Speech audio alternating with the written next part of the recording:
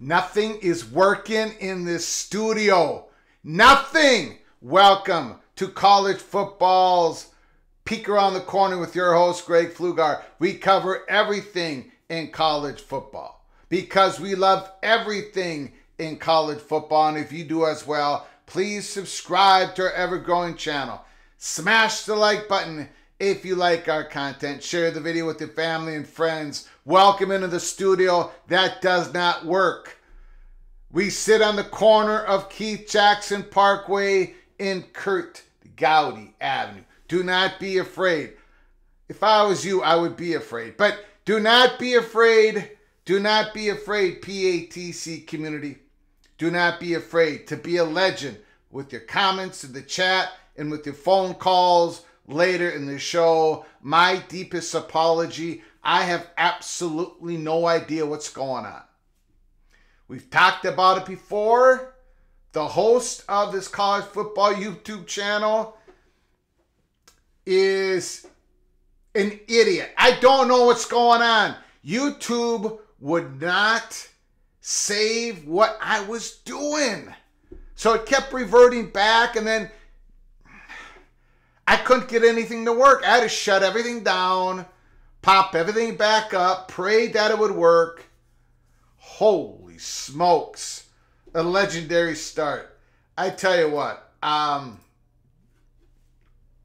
did I screw up, or I have no idea what's going on. Hopefully we're okay. We have a stacked show tonight. I'm a little bit off here because we were ready to go at 6 o'clock, 7 o'clock Eastern, so I apologize to you all.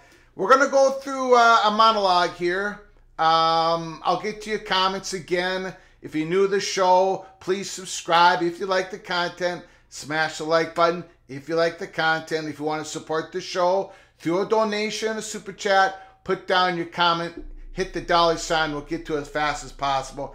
I just want to do a very quick recap on Pat Forde's article in Sports Illustrated yesterday. We did episode 349. We dropped it this morning, late morning.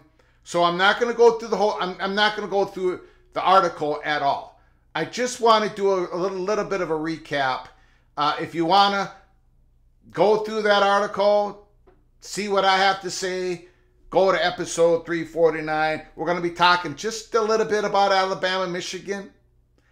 A little bit about Bama and the Wolverines. It's getting a little bit, lot of drama behind the scenes, even before they get on the football field.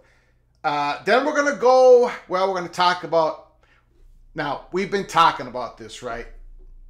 Miami can't stay silent forever. Clemson can't stay silent forever on what Florida State did. You can't. You're going to be in front of that microphone sooner rather than later. And of course, with the bowl game today, Miami Hurricanes versus Rutgers Scarlet Knights. The athletic director was asked a question, had to say something. I think he played it pretty cool. But look, Miami, of course, they're interested observer in what's going on between Florida State and the ACC. And as we've reported here, we don't believe they're going to jump in when it comes to going into the courts, because we think their president is going to be real conservative in his actions. But again, Miami has done work, just like Clemson, just like, of course, Florida State. We believe there's enough interest. They believe they have the perception that they have enough interest out there to proceed if Florida State gets the right verdict, the right price point, and we'll go in that in a little bit. We're going to go through an article by Adam Lichtenstein from the Sun Sentinel that he put out soon after the athletic director of Miami commented before the bowl game. Miami Rutgers won first bowl victory since 2014. So congratulations to Greg Schiano. Congratulations to Rutgers, the fan base. They got a big-time running back. Big-time running back, Manungai. Manungai, number 5. He's a load. He's coming back next year. He made the announcement before the bowl game. Rutgers, I think they're going to have to they still haven't brought in a quarterback in the transfer portal. I know they're looking at a bunch of guys. I know they're looking at Ethan Kaliak-Manis. I don't know if Wimsatt can take the next step. Don't know if he can do it. Rooting for the young guy, but I don't know if he can take the next step. So I think they're going to still be looking there's some late entry into the quarterback portal that Rutgers might be interested in. So let's go. I want to thank everybody, first of all, for coming on in early in this episode, live show, December 28th. Randy Taylor, we're back. Jamie Thornton, John Kurt's going to be happy. Wildcats up 21-10 at halftime. In fact, I'm trying to get that game on here. I had it on. I had to turn everything off. Not a smooth start. Not a smooth start for a peek around the corner. Let's see if I can get that working. Probably not. Third time is a charm. Thank you, Opie. Better late than never. Smash, share, confirm. The Moen Show. Michigan stole your internet. It was not an internet issue. Jen, Mrs. Seminole back in the house. So glad to see future conference partner Rutgers beat those candy canes. Ooh, the elbow has been thrown early onto Miami. No, I don't think it was an internet. Just YouTube would not take It looked like, I don't know. I don't understand what happened. Don't understand what happened. Greg's video skills is like Miami's bowl performance. But I came back. Miami didn't quite came. Cristobal, what are you doing? What is he doing? That drive when they scored the touchdown, that's great and everything. But you left 2 timeouts in your pocket. You only had 30-some seconds to go, 25, I don't even know, before you got the onside kick. You got to save some time just in case you do score and get the onside. In fact, I think, didn't Miami leave the game with 2 timeouts? And you can't be running checkdowns. Roll your quarterback out. Just throw it deep. You need a miracle. So give you a chance to get the miracle. Give yourself a chance to get the miracle. But those times, I don't know what they were doing. Call a timeout, Cristobal. Save some time on the clock. I don't get it. His coaching just makes me infuriated. And I'm not a Miami fan. I can't. If I was a Hurricane fan tonight, I don't know. I don't know. They lost Colby Jones, the wide receiver. I know they've gotten some big-time guys in the portal. They're still looking for a quarterback. We thought yesterday, we put in an early peak episode, we thought Miami, they were in line to get Cameron Ward. I don't know anymore. It just, things are not working. It's early. What's the second season at Miami? So he's going to get a third one. I don't know. I don't know. That was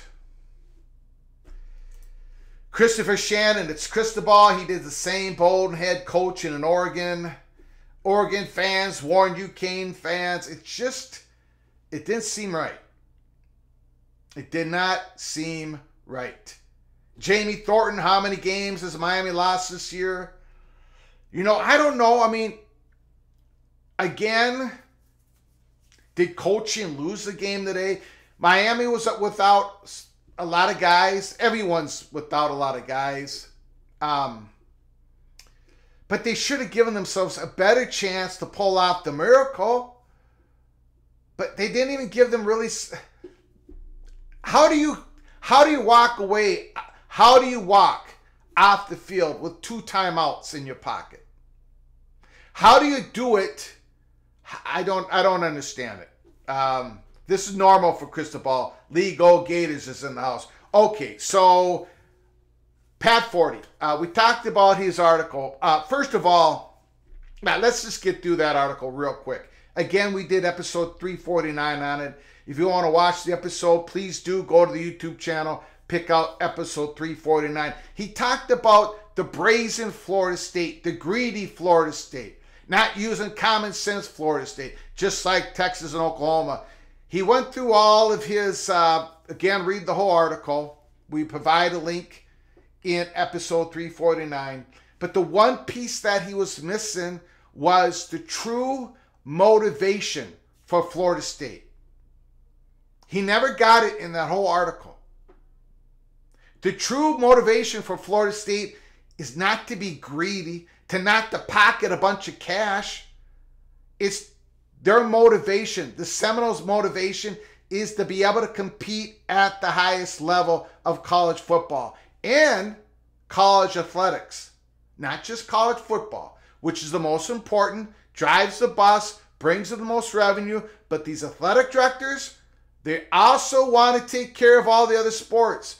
Part of each of the fan base want the other sports to be taken care of. There are boosters out there who are only interested in giving money to certain lesser supported Olympic sports in the athletic department. The athletic director has to take care of all of it because he has interest knocking on his door for all of it. Football is the most important, but other things are important as well. And look, Congratulations to the ACC for continuing to win national championships in all sports. That was in the article.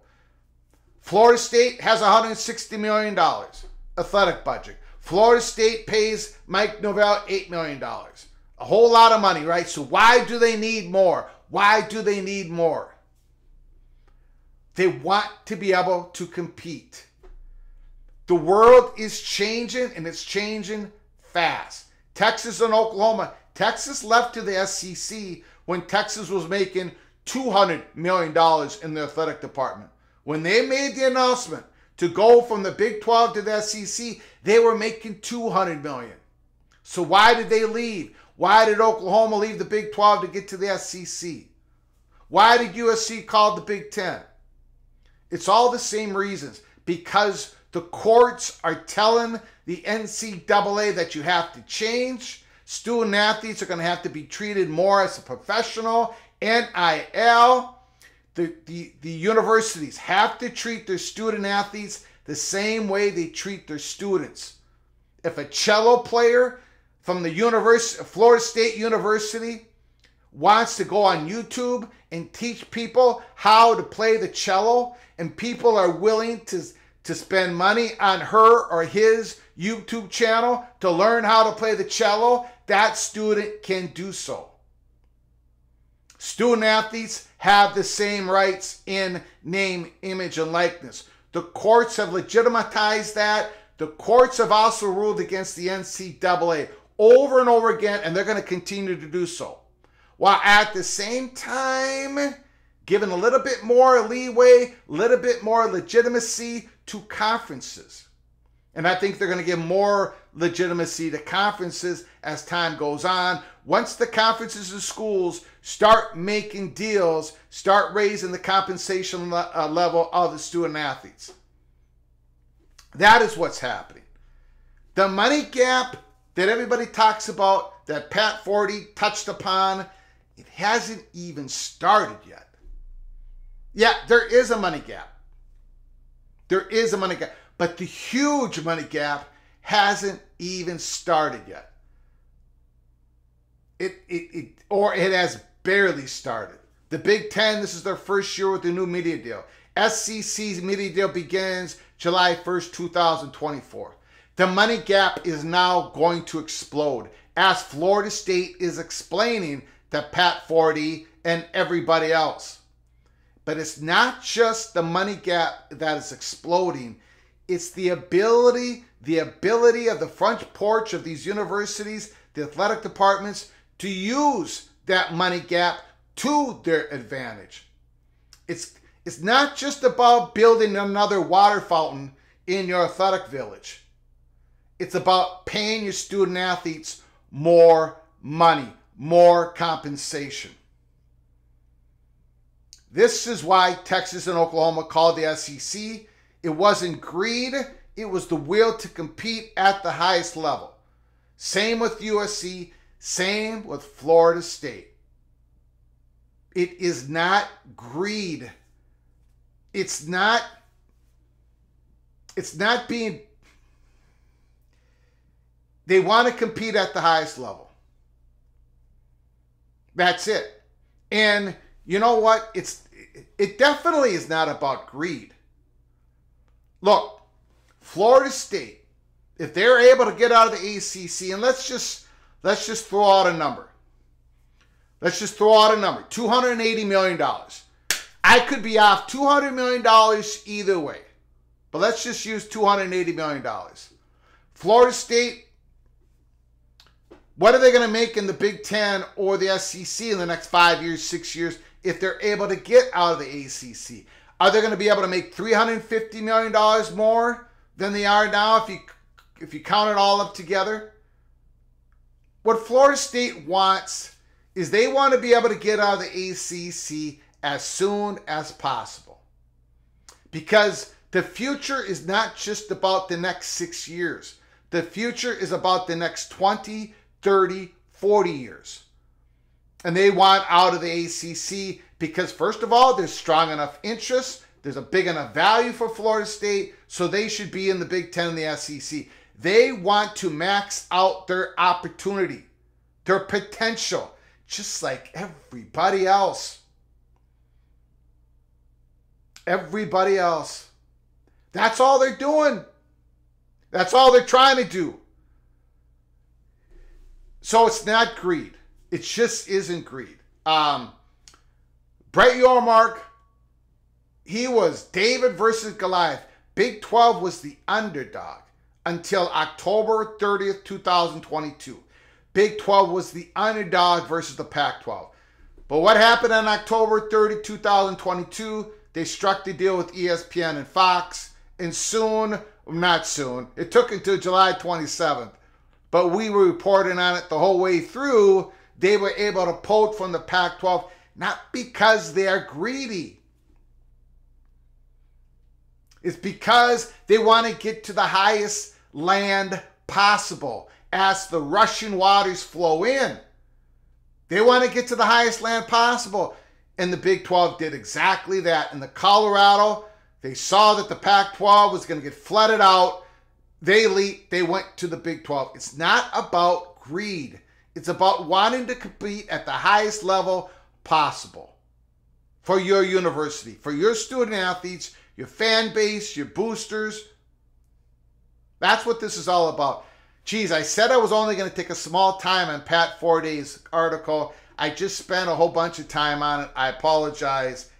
But when I read that, and this guy's a smart guy, I read him, I enjoy him. I'm not trying to attack anybody.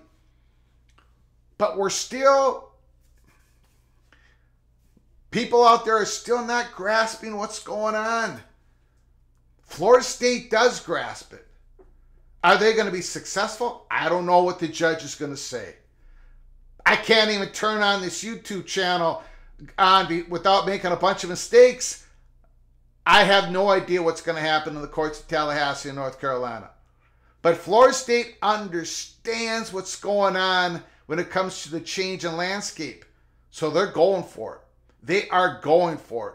Now, 2 years ago, 3 years ago, 4 years ago, 5 years ago, I would be the first one to say, oh, it's too risky. It's too risky for Florida State to do what they're doing. Can't go in the court, spend all that money. They can't get out of the grant of rights. Well, I've changed my tune.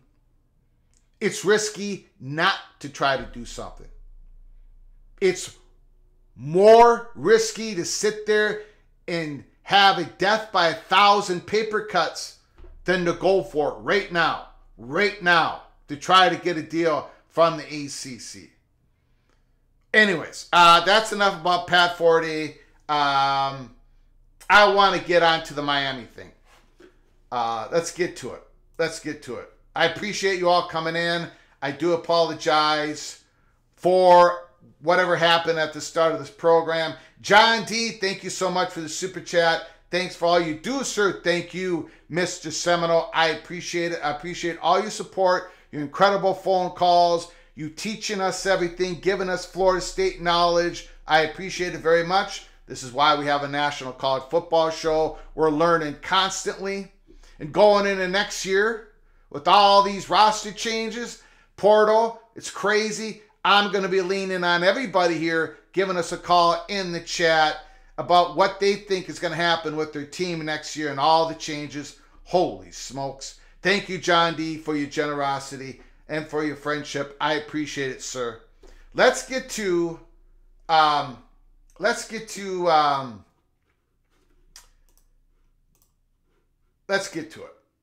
First of all,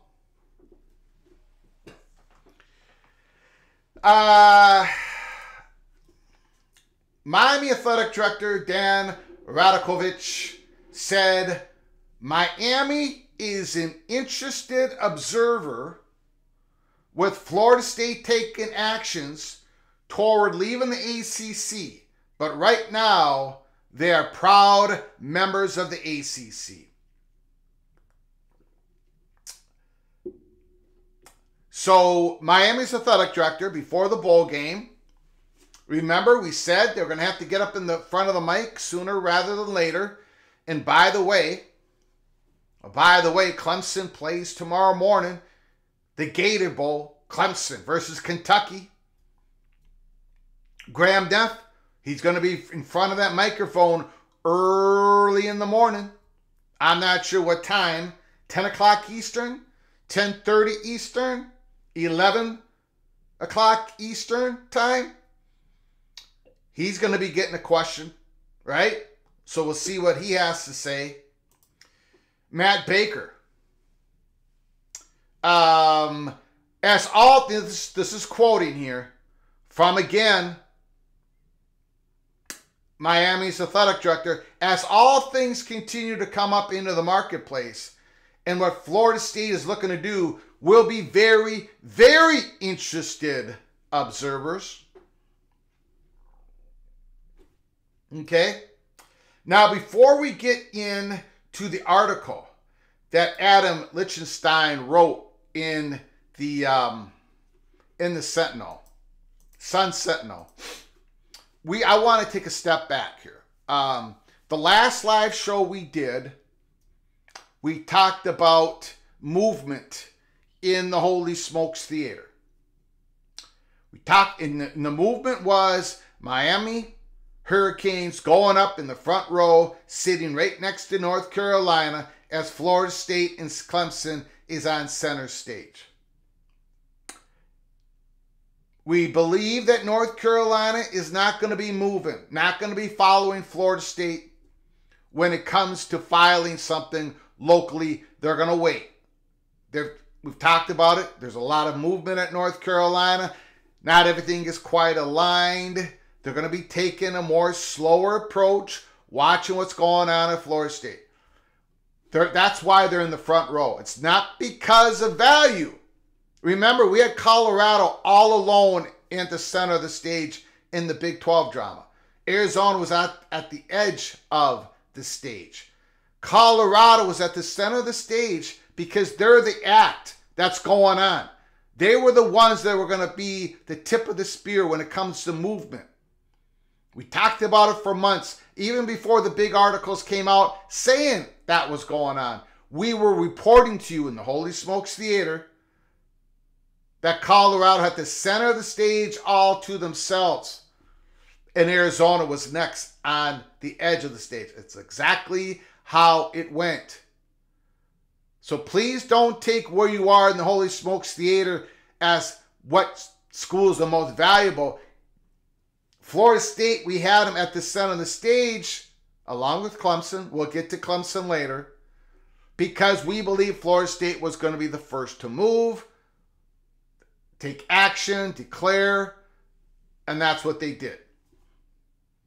Miami and Florida, we had to move them to the first row, sitting along with North Carolina. We've been given information. It's highly controversial. People are DMing me. Some people are raking me over the coals. That's fine.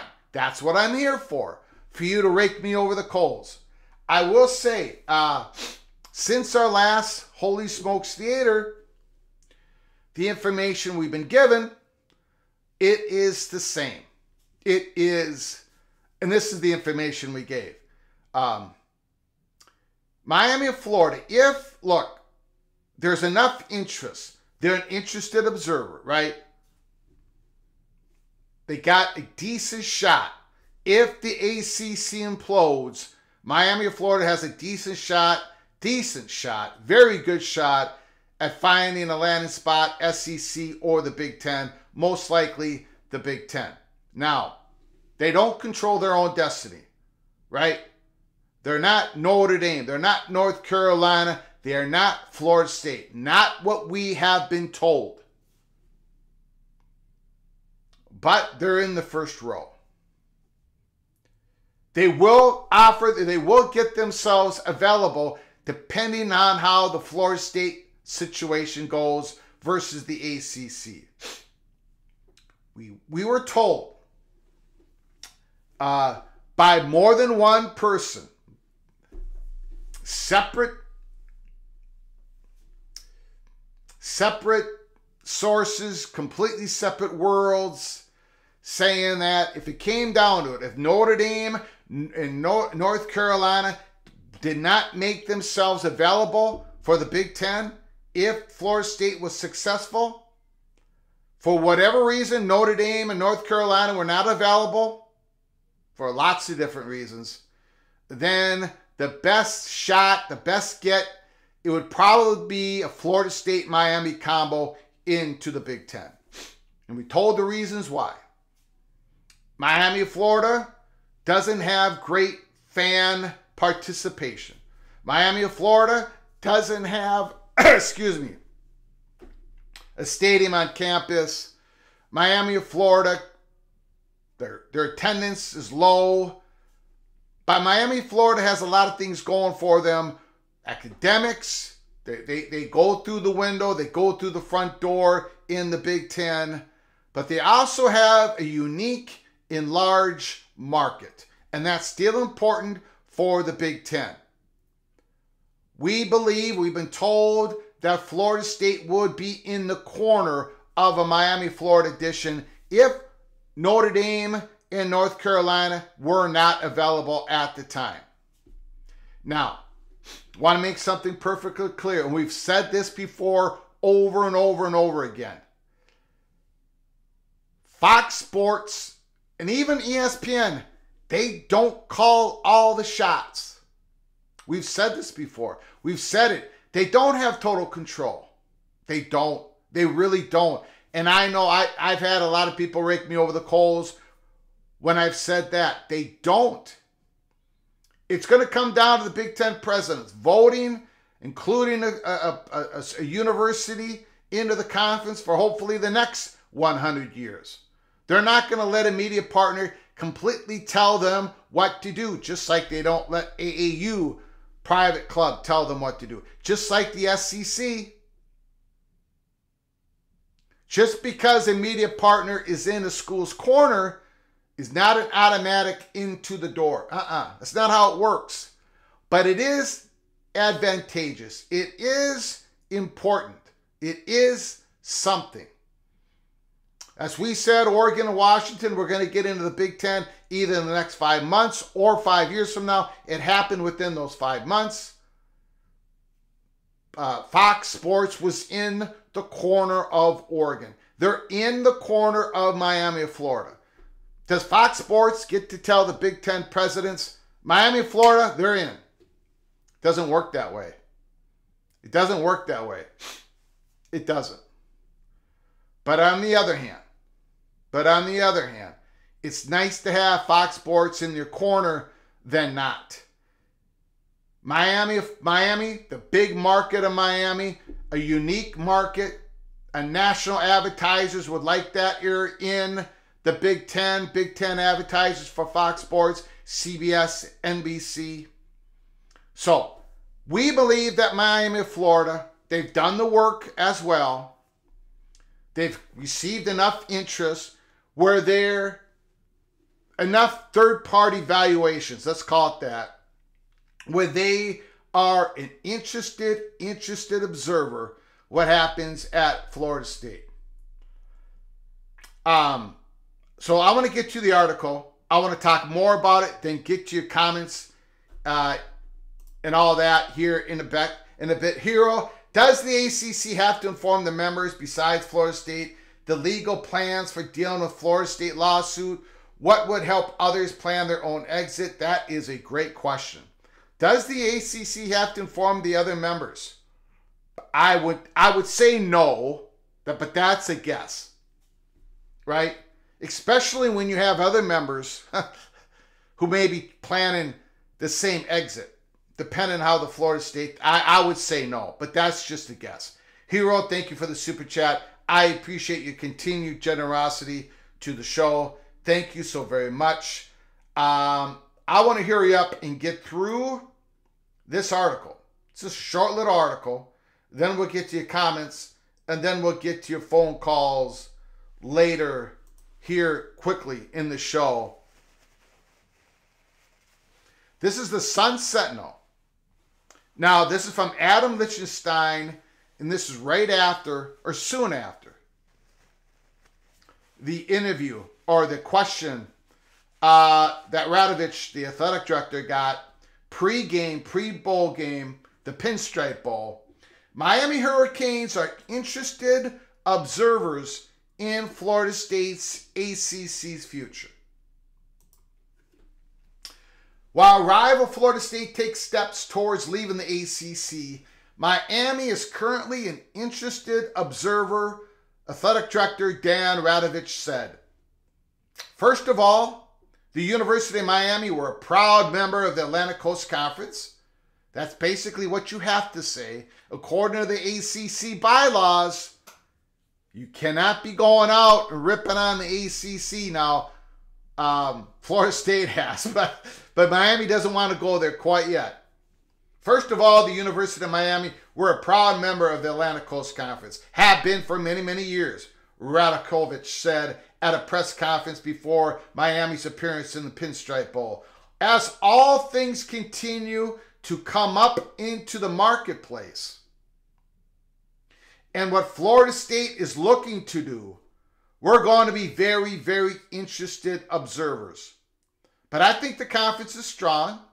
I think we have a good operation there. We would like to have more resources, sure. I think everybody would. We're going to try to move forward and get those through the conference. I'm going to tell you what I believe Radakovich is doing here with this comment. But first we're going to go through this short article. But I got a feeling we know Radakovich's motivation here. But at this point in time, Miami's athletic director, Radakovich, but at this point in time, we're interested observers and proud members of the ACC. Florida State Board of Trustees voted Friday to sue the ACC to sever the conference's media grant of rights agreement, which ties the school to the conference for the next 12 years. The lawsuit says leaving the ACC could cost the school $572 million. The ACC countered FSU. If FSU does leave the ACC, the conference will be severely weakened, as the Seminoles are one of the conference's premier athletic programs and biggest brands. And then it goes on to talk about what Jim Ryan and Jim Phillips said about all members, including Florida State, willingly and knowingly re-signed the current grant of rights. We've been through all that. Then the article goes off and talks about the new football facility, the groundbreaking. Hurricanes announced plans for new football operations center in January. The school is working towards starting construction. So you can read, I put a link in the description. You can read the whole article. I did not go through the whole article. I just wanted to point that out. I believe what's going on, and again, the lay of the land. We've talked about the lay of the land. North Carolina, the lay of the land, the internal battle. The battle is being waged on what North Carolina is going to be for the future. And right now, it's advantage SEC. The battle that's going on at the University of Miami is a little different. They're a private institution. They become AAU. I believe, we have reasons to believe Miami feels pretty good about their opportunity to become a member of the Big Ten Conference. Pretty good. So they're going to wait and see. It's not that they're not aligned. But we talked about it before, and we continue as we poke and prod and ask the questions. The feedback we continue to receive is this president of the University of Miami is not, he's going to be pro Big Ten. But they are not, they are no way going to step out of their comfort zone and go to the courts and challenge this until they see what Florida State does. how it works out for Florida State. They were not rating back of Florida State as we have reported over the last months. That's not how the leader of the university is built. He is very Miami voted for the additions of SMU, California, Stanford. They're straddling that fence. They are straddling that fence. But it doesn't surprise me how Radovich answered this question. But at this point in time, we're interested observers and proud members of the ACC. That's a straddle, right? Making sure they keep their relationships pretty good within the ACC, but they're letting their boosters know. They're letting people know, people who are supporting this internally, they're letting them know we are interested observers. You see, they did not take a shot at Florida State. This was not the same comment that was put out there by Wake Forest athletic director. They're not taking a shot at Florida State. We're interested observer, changes in the marketplace. So I think we know where Miami is. I think all of this, the last few days, have only confirmed to us why we had to move Miami of Florida into the first row of the Holy Smokes Theater. They're not in the position of Florida State. Florida State has more interest from the SEC and the Big Ten. And I know Miami of Florida Hurricane fans are now upset with me. I can't get through a show without everybody getting upset with me. But I'm just giving you the straight shot, the straight shoot on all this. Miami of Florida, there's enough there. They know that they have the value that can get them into a landing spot. But we're never going to be the tip of the spear. Now, before we get to your comments and questions and your phone calls, Clemson. All eyes on Clemson. We're still not backing off the fact that Clemson is still standing on the stage next to Florida State.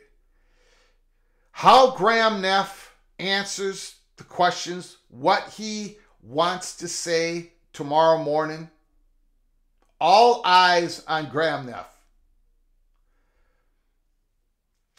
It's probably going to be similar to what Radakovich just said for the University, for Miami. But I think I got a feeling that it's going to be maybe expanded a little bit more. We know here at Peek Around the Corner, we talked about it a couple months ago. We believe that Florida State was going to declare something. We talked about it on December 26, 2022, that they were going to have this declaration in the first quarter of 2024. It did not work out that way. It happened 9 days before we thought it was going to happen, 360 some days ago. We also, but a couple months ago, we said that Clemson was going to follow Florida State and they were going to declare something between January 20th and February 6th. We actually have a date range. Now, there are reasons why. Okay, I'm not going to get into the reasons why that date range is set. Just can't do it. Because that means we're going to... just can't do it. But we said this a couple months ago. And then Florida State acted December, what was it, 22nd or 23rd? Whatever the official date was. 22nd. So I am very interested if Graham Neff I don't think he's going to use the word observer, like we are interested observer. I don't think he's going to use a passive phrase in classifying where Clemson is at this point. I don't think he can get away with it. Again, we at Peek Around the Corner said, yeah, Miami, Florida, probably it looks like would be a better blend with Florida State if for the Big Ten if North Carolina, Notre Dame's not available. But again, Clemson they have the perception that there is interest out there if they can get out of the ACC. No doors have been closed on Clemson.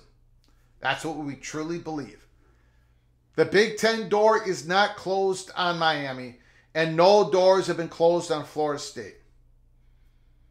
I think there's enough interest, and even with this tight media market, with SEC trying to play defense, Big Ten trying to play offense, those two things playing against each other is the perfect conditions for Florida State, for Miami of Florida, for Clemson, and of course, for North Carolina. So I anticipate, and whenever Graham Neff makes a statement, I'm going to be at least here at Peek Around the Corner when it happens tomorrow morning, because he's got to say something. Somebody's going to ask him. I'm going to be either doing an episode, I'm going to be popping on live, because this is what we are, and people behind the curtain, this is what we're waiting for. The Clemson statement. Because none of us perceived that Miami was right behind Florida State going to the courts. But Clemson, there's perception. There's people who are saying it's going to happen. So all eyes on Clemson. Let me know what you think Graham Neff is going to say tomorrow morning. Okay, I'm going to get to your comments. I'm going to get to your phone calls. Going to talk about the bowl games. Rutgers with the big win. What about Miller Moss, USC's quarterback? Holy smokes. Is he going to be the starting quarterback next year for the Trojans? That was a pretty good performance. Is Miller Moss going to be the starter? It's not going to be like a big-time transfer. It's going to be Miller Moss. Ole Miss, Penn State, what's going to happen there? Look, let's take a quick look at, I just want to pop this up. Dan Wolken, interesting nugget from the Rose Bowl media session this morning. Alabama hasn't let players watch film on their own iPads, as they usually do, as a protective measure due to the Michigan sign stealing scandal. Only watching in groups. Holy smokes. They're not even watching on their own iPads because of Michigan. A lot of drama behind the scenes. And of course, as you know, Nick Saban, he hired a former 2021 former linebackers coach, Michigan. Just before, a few weeks after the regular season, but before this semifinal game. Saban hires a former linebacker coach under Jim Harbaugh. I wonder why that is. It has to do with the signs, right? Anyways. Okay. I've done enough talking. And again, I apologize for the lateness of this show today. I don't know what happened. I have no idea what happened. Jen, Mr. Seminole, hey, another great ball game for the Canes.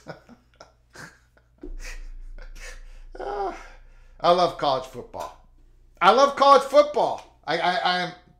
shallow that way, okay? I'm hearing more and more UNC to SEC are sticking with ACC. If Miami Clemson had a landing spot, we would hear more. Very interesting. If Florida State is able to crack this open, if they get a price point, be it $0 or 200 million, or, you know, it's kind of like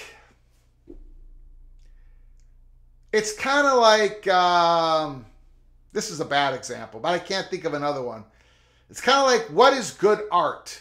If you ask me, Jen, or anybody, Greg, what is good art to you? I would say I have no idea. I don't know until I see it, right? If I see a picture and I like it, that's good art.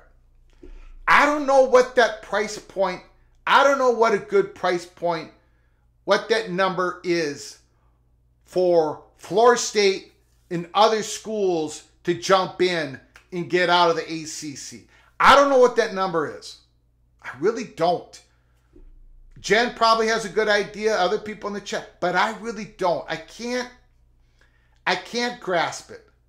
Hopefully, if it happens, if there's a settlement and it gets announced, then maybe my brain will say, maybe that's a number that other schools will step through and take the deal. Because remember,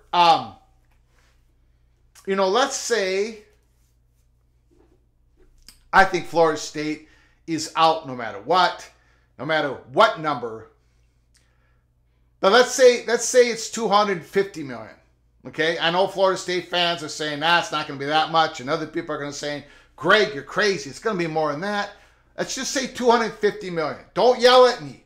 You can yell at me when you call me. Don't yell at me right now. Let's just say it's $250 million.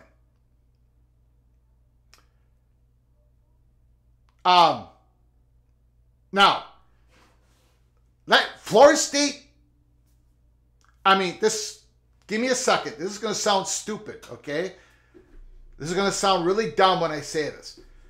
But when the settlement, ACC, back and forth, they go to 250. Well, Florida State doesn't have to go, 250? Okay, that's the number.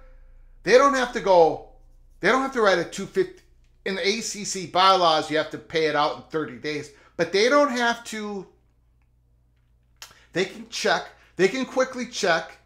Right? They're having third-party communications, but they can have an official engagement with the Big Ten at that time and the SEC.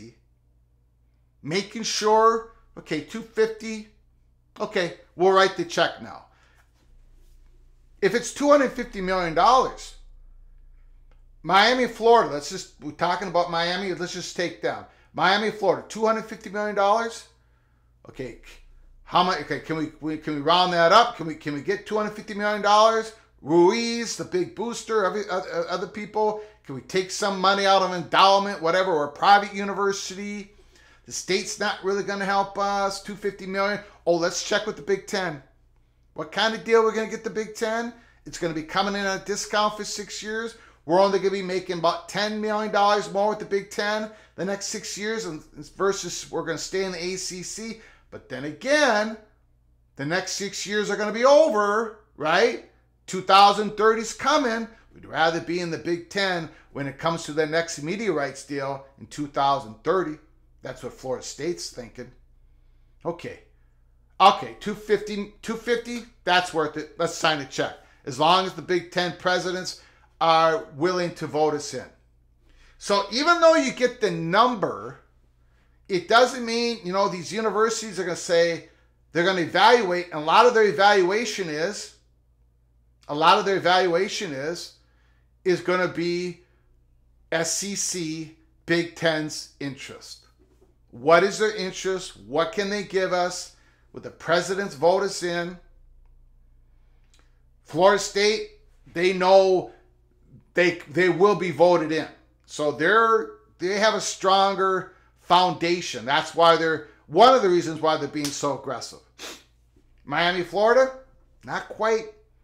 Clemson, not quite. North Carolina, yes, they would have a landing spot. But again, we talked about where they are situated internally, so they really can't be as aggressive as Florida State. Thank you, Jen. I appreciate it. In Miami, Clemson at a landing spot, we would hear more. I think we're going to hear more from Clemson real soon. We shall see. We shall see. If not, we'll see what Graham Neff says tomorrow. But I'm willing to take the big L, Jen, tomorrow if he doesn't say anything. I think he's going to say something a little bit more aggressive than Miami's athletic director. But I do think Miami's athletic director answered the question in a way that many, many other athletic directors in the ACC would not have answered it that way. You know what I'm saying? Miami was a little bit more okay with what Florida State is doing than if the Syracuse, Boston College, Wake Forest, a lot of other athletic directors on how they would have answered the question. I think Miami's perfectly, of course they're okay with what Florida State is doing because they're feeling pretty good about the situation that they are in. Thank you so much, Jen, for your generosity to the channel. I appreciate it so very much. North Carolina State just scored a touchdown. Holy smokes. Marcus Williams. Not to be a conspiracy theorist, but do you think the Big Ten and SEC could be working together secretly to divide up the map and go off and create their own separate league together? Just a thought. My answer, and I might be in the minority, Marcus, but my answer is no. I don't think the Big Ten and the SEC are working together at all when it comes to the ACC implosion. Much less working together and to separate themselves from the rest of FBS. Greg Sankey has been pretty upfront. I don't believe that's happening. I honestly, it's not happening. Could it happen years down the road, many, many years down the road? Of course. But it's not happening now. The Big Ten and the SEC are not, and again, I know a lot of you are going to be saying, Greg, you're wrong, and that's fine. But they're not working on a plan together when it comes to carving up the ACC. They're definitely not communicating. You cannot do that. You're just, that's not how things work. Fox and ESPN are competitors. SEC and the Big Ten are competitors. They're looking for the advantage. They're looking for a bigger slice of the marketplace. They're not working together. North Carolina is the top target for both the Big Ten and the SEC. SEC's doing a lot of cloak and dagger with North Carolina. That's going to come out. We've reported on it about as aggressively as anybody could, but there'll be stuff coming out on that. Yeah, so no. I don't see it happening. I do not see the Big Ten and the SEC leaving the rest of the FBS behind for now. If it happens ever, it's going to happen many years from now. There's too much legality. There's just too much. There's too much. These universities are going to be so tired of getting sued after the next couple of years. But I don't think it's happening. But thank you, Marcus, for the super chat. I know I'm in the minority on that. But thank you so much for the super chat. I do appreciate your generosity to the channel. Thank you so very much. Okay. Now I'm going to get to some of your comments here. Yeah, I saw that. North Carolina State just scored 21-19. Kansas State is driving. Avery Johnson, he's going to cause some problems next year. Avery Johnson going to cause some problems next year. Notre Dame versus any Big Ten brings the ratings. Notre Dame, always the top target. North Carolina, second target. Florida State, third target. The most going to be probably looking like the most available program for Big Ten expansion. And that's why I think Florida State is feeling really good about what they're doing. That's why they're being aggressive, because there's been enough third-party talk, negotiations going on. Not official negotiations. Okay, I'm going to open up the phone lines. Give me a second. Phone lines are now open. 763-260-1333. 763-260-1333. Give us a call. Talk about anything college football. I've got Michigan over Alabama. 30-20. Michigan 30, Alabama 20. I've got Washington defeating Texas 38-35.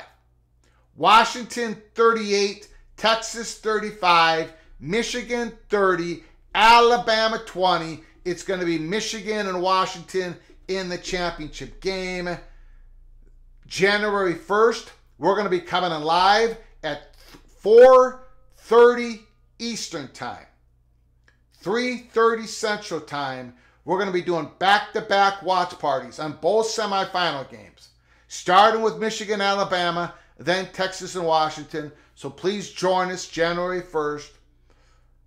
The semifinal games. It's going to be lots of fun. And I am going to be Greg the Heater. January 1st is the start of a new year. No more Greg the Cooler. Those days are over. My 26% winning percentage against the spread, or whatever the number is, it's over. Greg the Heater starting January 1st. Michigan by 10, Washington by 3. Call from Jen. Jen, Mrs. Seminole is on the line. The floor is yours. Thanks for calling, Jen. Hey, how are you? I'm doing good. I apologize for the start of the show. Things were, I don't know what was going on, Jen. I don't know what I'm doing. Oh. That's a problem. Well, I'm technology challenged, so I have no judgment here. My idea is just to unplug everything and plug it back in and turn it back on. That's exactly like what how I fix did. anything. That's exactly what I did. It's the only thing that works. My IT department hates me. It's cool. No big deal. Yeah, so I'm, okay. So like I said in my comment, like I'm totally hearing that if North Carolina does anything, it would be the SEC. Mm-hmm. Their new chancellor, or is it their president, whichever one, is a huge SEC guy, right? Or Yeah, I think they're going to stick with the ACC, which is wild to me. Yeah, I don't think that's happening. Mm-hmm. Yeah, I mean, if Florida I State couldn't leaves, see it, but yeah, if Florida State leaves, there's going to be at least another school leaving, and now suddenly, even before North Carolina, even though they're the top target, if Florida State is able to get out, if they're able to get a number that you all say, okay, that's fine, we're still leaving. If you get out, there's going to be at least one other school following, and suddenly the value of the ACC is going to take another hit. In North Carolina, there's enough.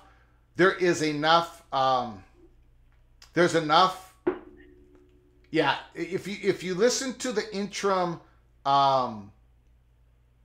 chancellor, the day that he was announced interim, he was asked a few questions about conference affiliation, and he basically said, "Yeah, we got to do what's best for North Carolina." So no, they're right.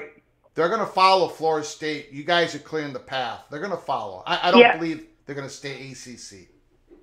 Yeah, I agree with that, and I think I honestly, and I do believe that some of the relationship between North Carolina and NC State was broken a little bit. Mm-hmm. You can tell me more on that, but I do think it was a bit. But Well, we're waiting to see if that proposal passes. That's what I'm saying. Like, let's see how that goes. But and it hasn't, I do. So, yeah. I kind of feel like if North Carolina follows the path they should follow, which would be go to the Big Ten along with Florida State, then this will all be done. I'm sorry, what was that? I said I feel like if North Carolina follows the path that I think they should follow, which is go with Florida State to the Big Ten, then this is all done. Oh, yeah. Yes, absolutely. Then a lot of big things happen. That's a huge thing, but other things would happen. No question. Yeah, I know I think other things would, but then you wonder and answer me this, would Notre Dame entertain kind of a partial entry like the ACC, bent over backwards, bent over the chair and let them take with them? Because I don't see that happening. Are you asking if the Big Ten would take a scheduling deal with Notre Dame? Yeah. I don't think so. No. I don't think so either. No. Yeah. No. All right. Now, I got a question for you, Jen. Sure. Have you heard anything on if there's been a date set for the court case in Leon County? Has there been a date? Here's what I think. I think if Florida State is offered a settlement that is the exit fee of what, 120? Yeah. 120 million? I think they take it, and I don't think they go to court. Okay. That's what I'm hearing. I think honestly, I don't think this makes it to court. Now,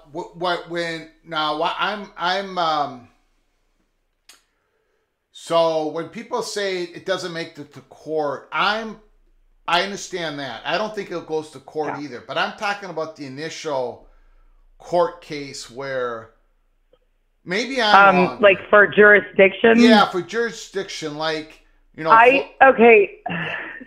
I actually had a lawyer on my show on Tuesday, along with your guy Nathan, who was fantastic. Yeah. So the problem with the ACC's filing is that they claim it was a reactionary filing, right? So it was a countersuit, but you can't countersue when you filed first for an action that hadn't happened. Yeah. Yeah. So I do believe Florida State's going to win jurisdiction in this case because Florida State is basically an arm of the state of Florida, right? Okay. Yeah.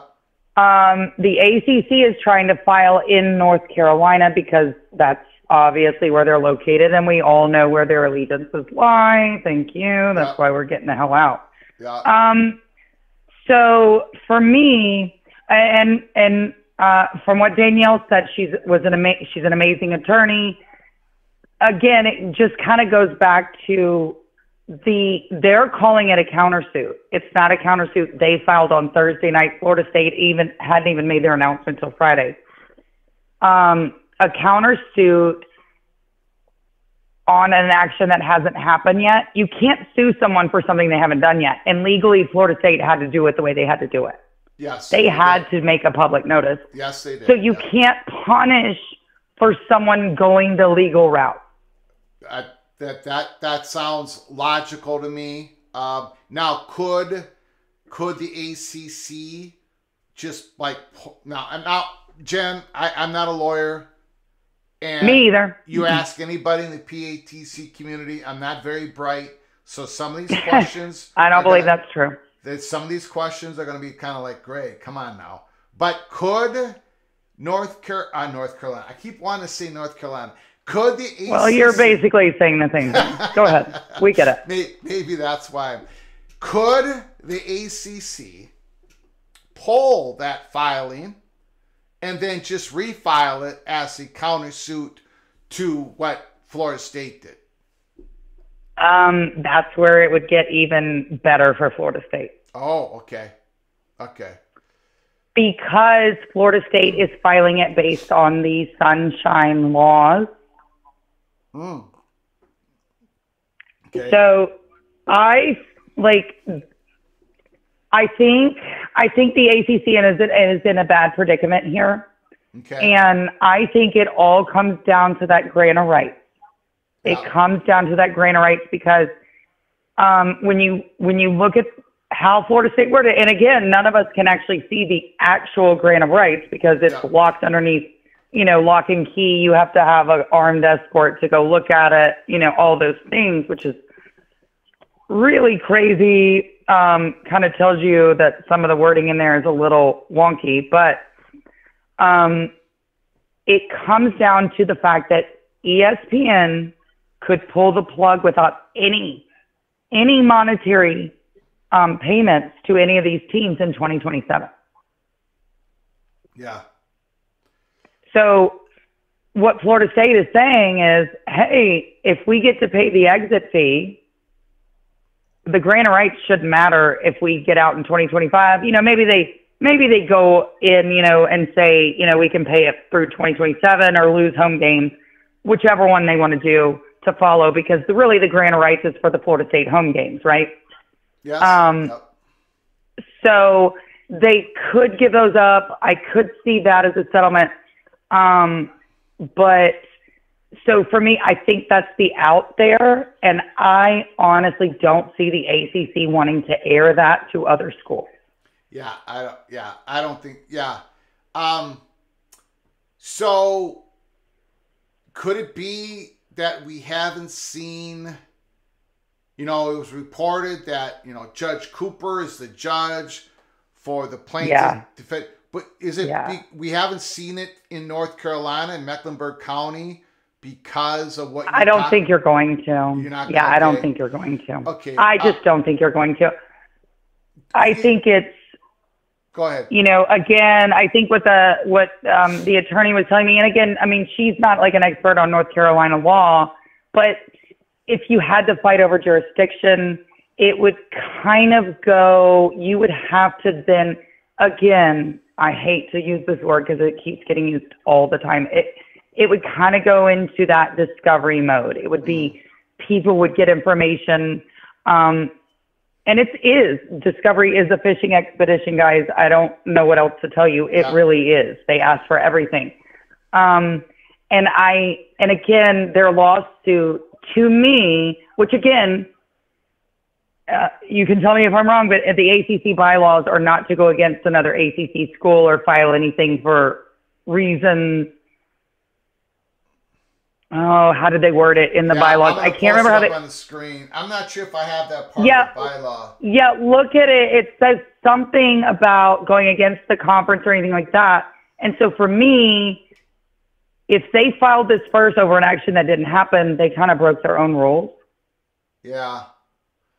Yeah. Go ahead. Yeah. I mean, again, it's kind of a weird lawsuit that they filed on a Thursday night before an action happened.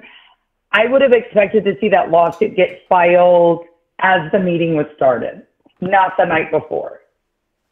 Yes. I agree. So we know then, as of right now, that there hasn't been a date set, correct? For Leon County. Okay. Yep. So there's no date set, but there is a judge set, which means his calendar will be up to date. Typically, it's the holidays. That will be set right after the new year. Okay. The fact that a judge has been selected kind of tells you a lot. It's going to be rushed. The fact that one hasn't been selected in New York tells me a lot. In Charlotte. Yes. Yeah. Yeah. Or not New York. I'm sorry, North Carolina. Yes, you're right. Yeah. So I think the ACC would have been better served to have filed that lawsuit as the meeting was going on. Okay.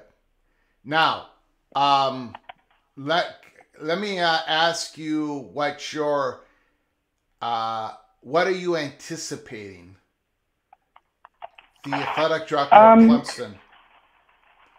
How do you? He's going to get asked something tomorrow morning. What am I anticipating? I think he's going to say no comment. Ooh, He doesn't seem like a no comment type of guy. I agree, but okay. I guess we'll see. I mean, because look at what Dabo said after Florida State was snubbed. It was very quiet. They were very quiet to me. But I could be wrong. Maybe he'll come out and say something. I really could be wrong. Yeah. I just feel like you would hear an inkling of what they would say. And to me, the silence has been deafening. Yeah. Yeah. I mean, I'm a little bit, hey, Miami fans, I'm going to give you guys a little nudge, nudge, wink, wink. The fact that your guy actually said anything that they were observing. Yeah. Kind of tells it. Yeah. Look, it kind of tells me they have more of a window than another team does. But again, let's see what Clemson says tomorrow. Yeah. In some ways, I do think they have a little bit more of a window than Clemson, but I don't believe no doors have been closed on Clemson.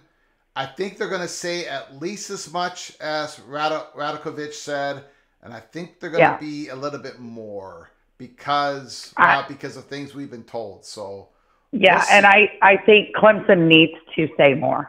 Yeah. Yes, I think they. That's what I mean. Yes. I mean, it was after.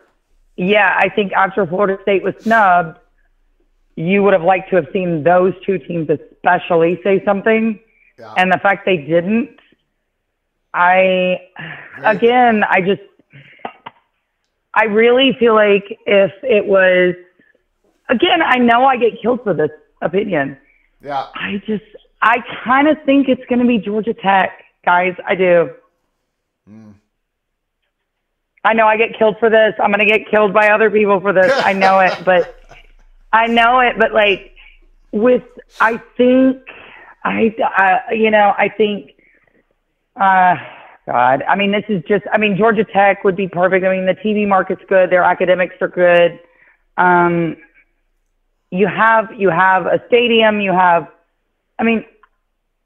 tell me. I get it that Miami, everybody, but Miami, I don't know. Well, I can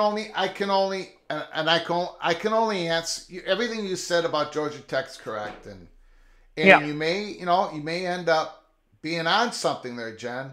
The only thing I can say is nobody that we have talked to has mentioned Georgia Tech at all, and when I say what about Georgia Tech, they dismiss it very quickly. I know. And the reason I think it is because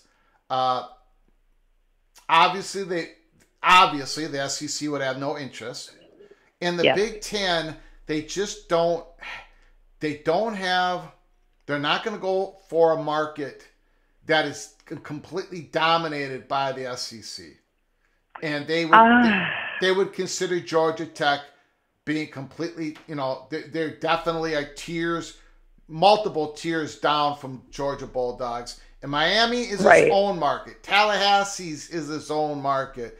You have your own worlds. Georgia Tech doesn't have its own world. So the Big Ten isn't. Los Angeles was big enough for USC, UCLA. Fox Sports did not want ESPN to have any part of Los Angeles once Fox Sports was able to get USC. But the Georgia Tech thing is just, it doesn't fit the Big Ten's model. I agree with you, but I think it could fall to them should that come the case. Okay, well, that's a good, and people agree with you, Jen. Some people do agree with you. You're not getting raked over the coals by everybody.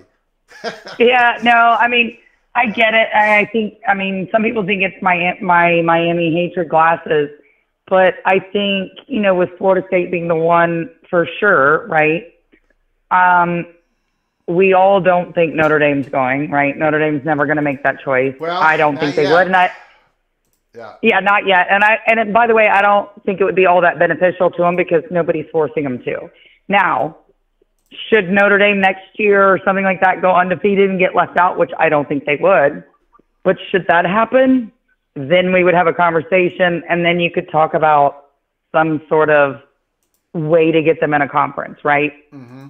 But Notre Dame's never been forced to, and they're not ever going to be forced to. I don't think they will. We'll see.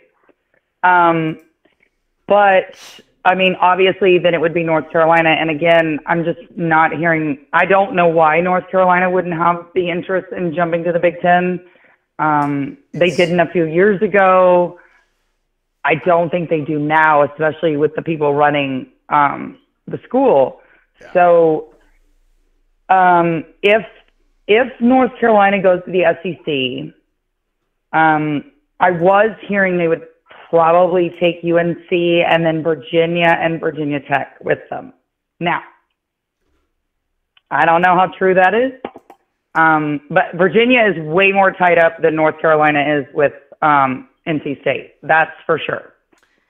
Yes, I would agree. Now, if that proposal passes in the North Carolina Board of Governors, if in the proposal was, to be more specific, was if North Carolina wanted to change the conference affiliation, they would have to bring in front of the board and the university system president, they would have to bring a plan that, showed how they would exit, the financial plan and everything else.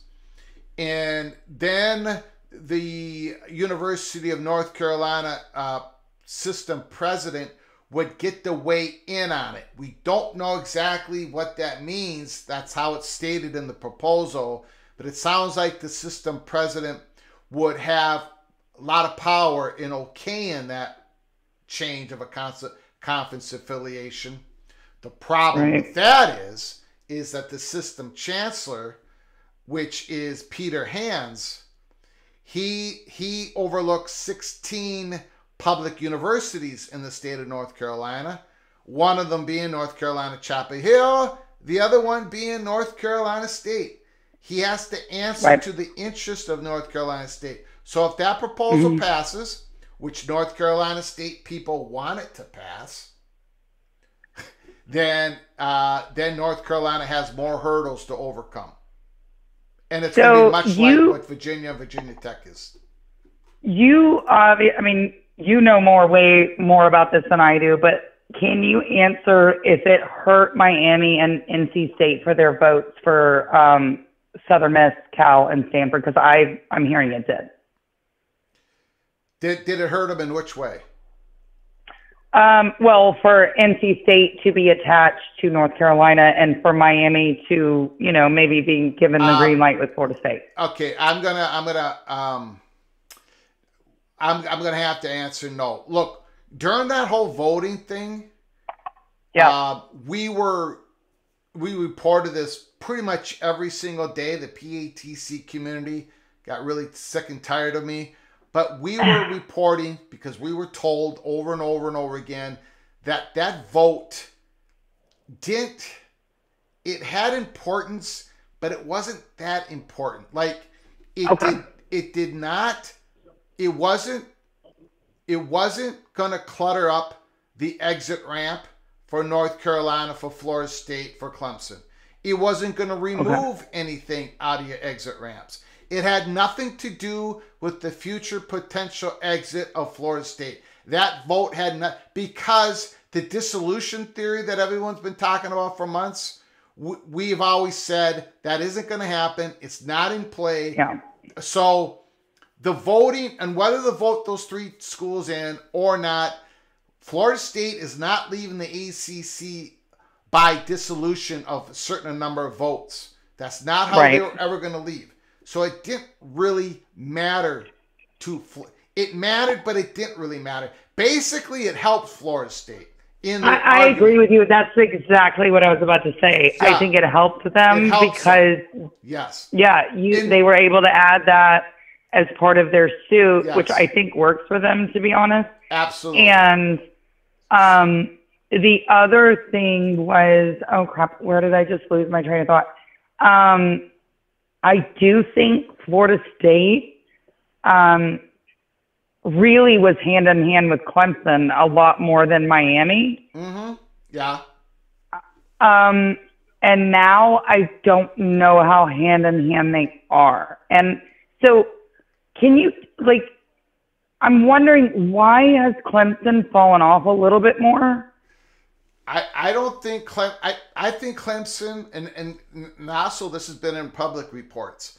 I think Clemson has been a lot closer to Florida State and North Carolina. Right. Than Miami. And part of that is because Miami is a private school. Honestly, there is so much to that. I agree. It's why, it's why when we reported in March 31st, 2022, that USC called the Big Ten, we said it over and over and over and over and over again. USC called the Big Ten alone. Texas and Oklahoma called the SEC together, but USC called Big Ten alone. A lot of that has to do with because they're the private university. So it's hard. Okay. It's kind of an apples and oranges stuff going on with Miami of Florida and those other schools. So that is kind of muddying up the waters and trying to figure out what's going on. There is more of a connection with Clemson, North Carolina, Clemson, and Florida State than any of those schools have with Miami of Florida. Right. And so let me ask you, what do you think about Clemson? Because I am really fascinated by where they end up, I guess, or we just wait to see what they say tomorrow. Like, I guess if they say something tomorrow, then they have an idea that they have a landing spot, right? We have been told for months, we've done quite a bit of live shows on it, that Clemson feels pretty good. Nothing's for certain. They're feeling pretty good. Not like Florida State, not like North Carolina, but they're feeling pretty good. They have spent 9 months on this. They as you know, they hired an outside firm. Right. I think they've gotten enough feedback, third-party feedback, to say, yes, this is going to be beneficial to us 20 years from now and beyond if we do something. And we were told that they were going to make a declaration after Florida State sometime in the third week of January, first week of February. Of course, Florida State moved up their time schedule. So is Clemson going to move up their time schedule, or are they going to just wait it out? I think, now again, I think they're going to do something because... I think they have to, don't you? I think they have to. Yeah. I think they have to because it gives them more value. And I think it's been their plan to do so for so long that they put so much work into it. You know, when you put so much work into something, I really think they're going to do something. That's why I'm anticipating Graham Neff, not to give everything away tomorrow, but to say something a little bit more aggressive than Miami athletic director. Oh, so you don't think they're going to say anything as aggressive as what he said? No, I think they're going to say a little bit more than what Miami said. Oh, okay. But they're not going to choose tomorrow as their big, declaration. But I think they're going to be a little bit more aggressive in their statement than what Miami just said today, which was more aggressive than I think a lot of other schools in the ACC would have said, right? Yeah. But I agree. I think for me, it was surprising to even hear Miami say that. Yeah. I mean, to me, that was surprising. So that was really telling. So again, let's see what Clemson has to say. Yeah. But I still think that if Clemson is the option or can make themselves available, that they would be the dancing partner with Florida State. But again, I'm still hearing that Florida State doesn't need a dancing partner for right now. But again, we'll see. We'll see. I agree with you. All right. Thank you, Jen. All right. Thank you. Beautiful. You guys have a great night. Yeah, you too. Please call again. We're probably going to pop live after whatever Graham Neff says. We'll see what happens. Yeah. Oh, yeah. Let's see it. I can't wait to hear. Yeah. All right. Have a good one. Thanks. Great call, Bye. Jen. Once again, Mrs. Seminole. Boom. Bye, guys. Bye-bye.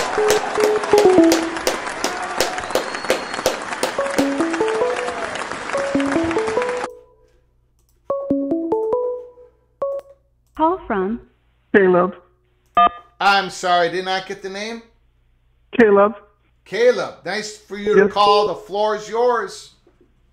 Thank you. I'm sorry if when I get excited, I talk way fast. No problem. No problem.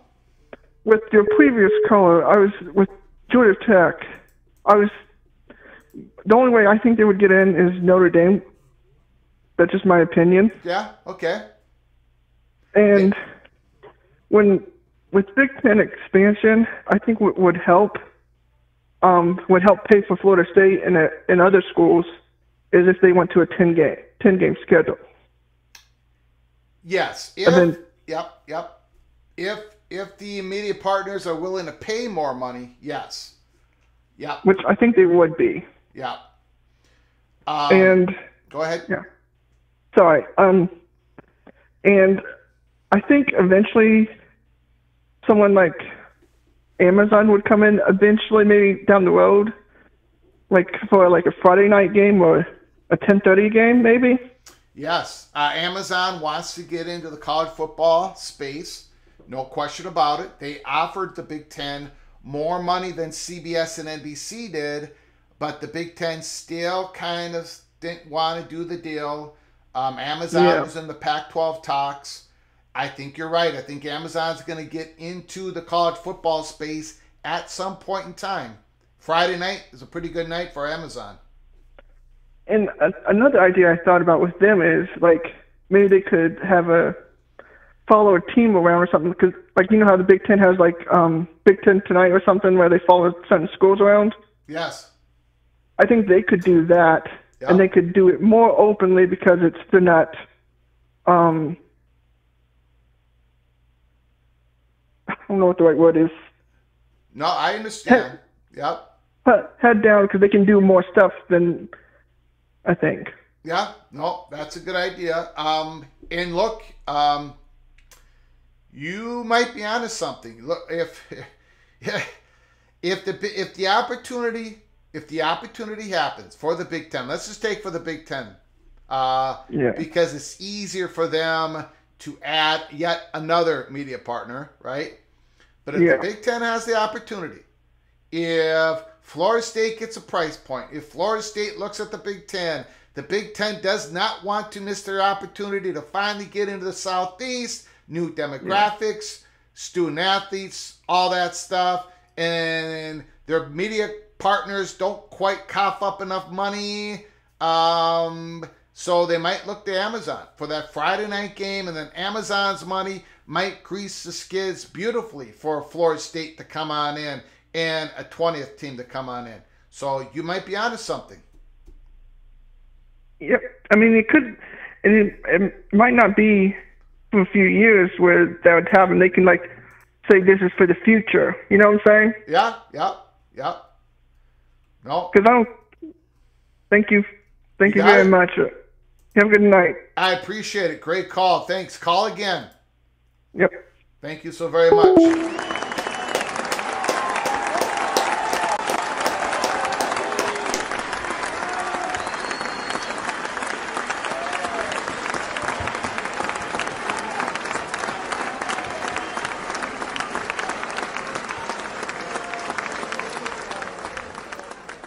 That was a great call. Thank you, Caleb. Call again. What do we got here? 4th and 1. I'm way behind you guys.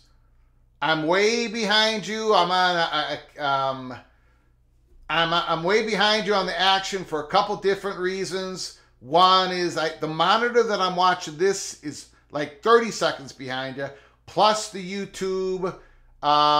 They went for it and they got it. Kansas State's got it. That might have shut the door down in North Carolina State.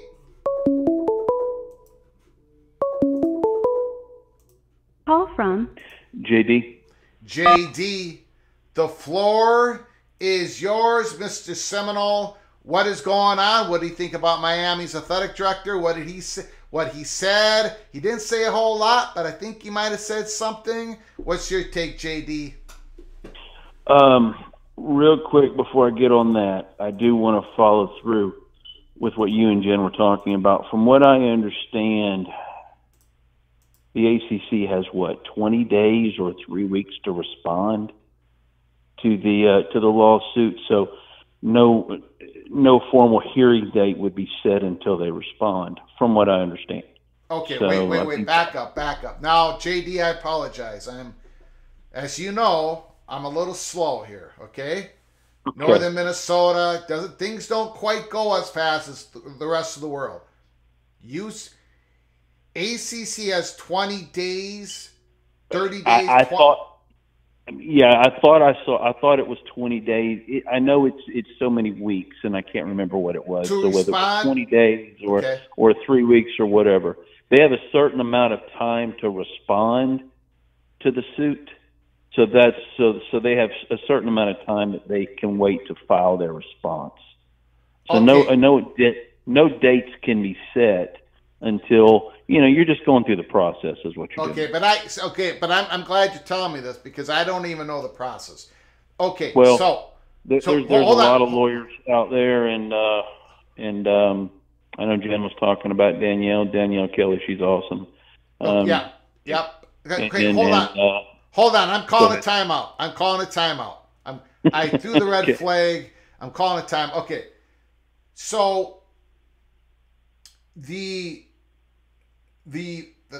suit that was filed from Florida State, and I believe it happened December 22nd.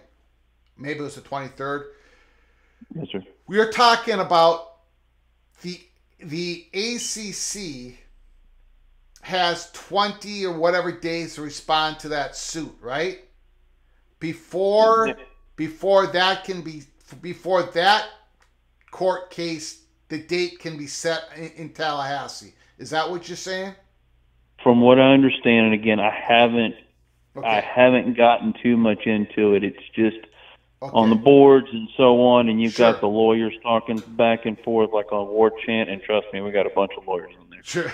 So I'm just kind of glancing at their conversations, and then I got in a little bit of a debate with one of the lawyers this past week. Nothing contentious. We were just, and that was one thing that was said was that the ACC has weeks, how many weeks it was to even respond to the suit. Okay, what about as Jen and I were talking, what about the date of the lawsuit that the ACC filed? And I'm guessing it's going to be in Mecklenburg County, but as far as I know, there hasn't been a date set on that, and I'm guessing because Florida State would have 20 days or whatever to respond to that one. Is that how that goes, or? Whatever the time frame is, and again, the 20 days was just going off of memory. I might have been incorrect on that. I just know it was so many weeks. I just thought I heard 20 days when I was listening to a podcast, and anyway, but I don't know North Carolina law, but I'm assuming there's a similar amount of time, a similar time frame for a response to be given. So, you look and it just depends on which lawyer is giving their opinion. Where was the actual transaction? I mean, where was everything signed? Was it signed in Florida, or because you're actually dealing with the state of Florida? Would the state of Florida have jurisdiction over the ACC, just a separate entity? I've heard some lawyers talking about it's most likely to get, kicked up to the federal courts. I don't know. And FSU wants to expedite it. The ACC is going to want to slow walk it. There's one thing you see from media, and I've even seen you, or I thought I heard you kind of hint around about this, and whether you had inside information or it was just your assumption, but there's been some assumptions going around in media circles that it's going to get expedited. Now, maybe that's just people assuming that the ACC wouldn't want to drag it out because you're going to get into discovery, you're going to get into a lot of the issues, and you're going to open up books they don't want opened. At the same time, the ACC has to insure against a jailbreak. and Yes, sir. and right Good point. now they are really teetering right on the line, and it could go either way. Well, I don't expect it's going to go either good or bad for them. It's going to either go bad or terrible. Like worst case nuclear. And the conference falls apart. But at the same time, I don't think there's as many landing spots as what people like myself assumed 6 months ago, a year ago, when we just thought the ACC was going to just get divvied up in all different directions, and it doesn't sound like the Big Two, the SEC and the Big Ten, Media market are really itching to take a whole lot of people. Media market is so tight right now. If you listen to sports media podcasts with John or Ron and Andrew Michon, their predictions for 2024, the media market is tight. They haven't seen it like this in forever. So that's one of the headwinds that some of these ACC schools are going to have when joining a different conference. If that happens, they're still going to do it, right? They're still going to do it. There's still going to be some that are going to leave if things happen in the courts that they hope to happen with the settlement. But yeah, the market is tight. So yes, sir. Yeah. Yes.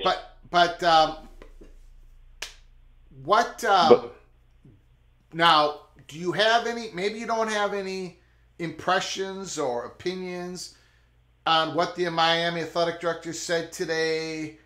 He didn't say a whole lot, but he did say something.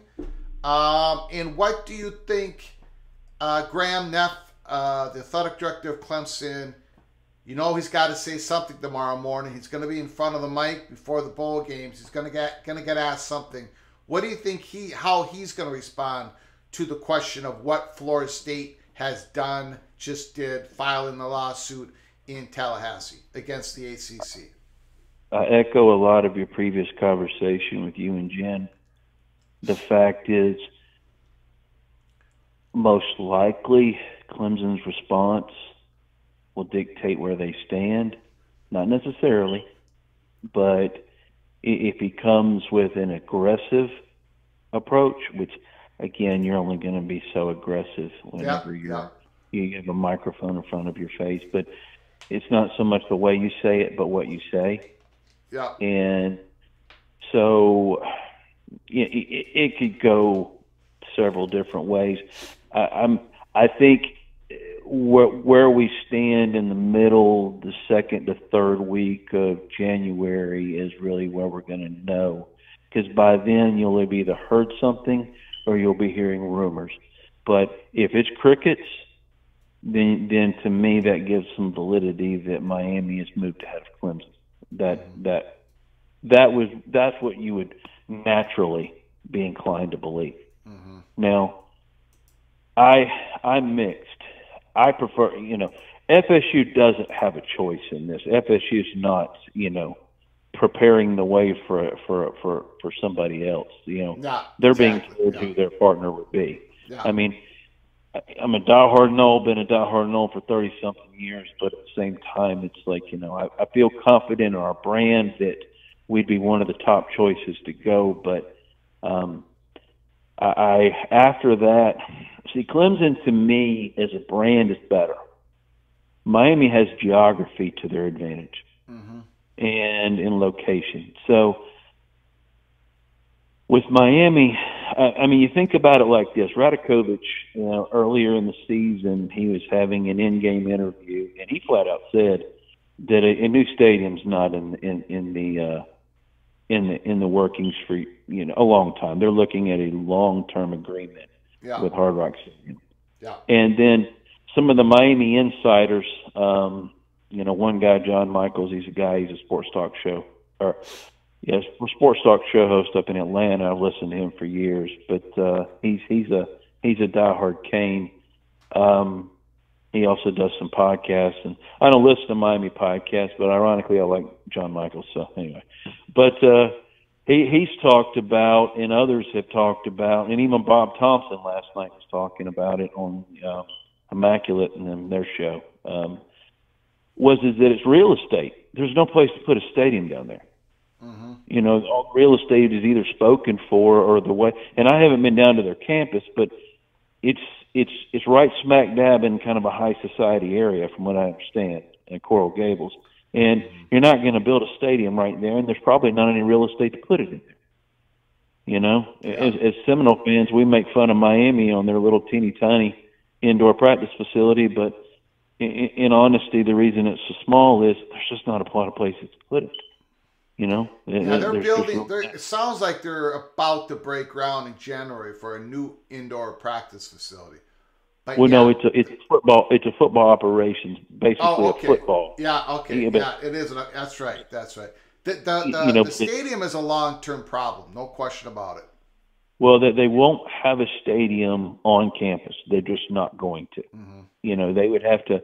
And I think I remember a conversation you had with Steve a while back where one of his buddies is a Canes fan that talked about they might, there's some property so many miles away, but again, if you get more than 5 minutes away, it's a problem. And I mean, here's the truth. Here's the other issue. Most of the Miami fan base isn't in Coral Gables anyway. So reason I'm bringing all this up is it's a much broader issue. Miami's never going to sell out their stadiums unless they're playing Florida State or unless Miami's looking for a national championship. Other than that, they're going to be half-empty stadiums. So the Big Ten, if it is the Big Ten, has to decide, are we really wanting the market or do we want the brand? Because the Miami brand from years ago, I doubt it ever comes back. You know, maybe I could be wrong, but I just don't know that it ever comes back.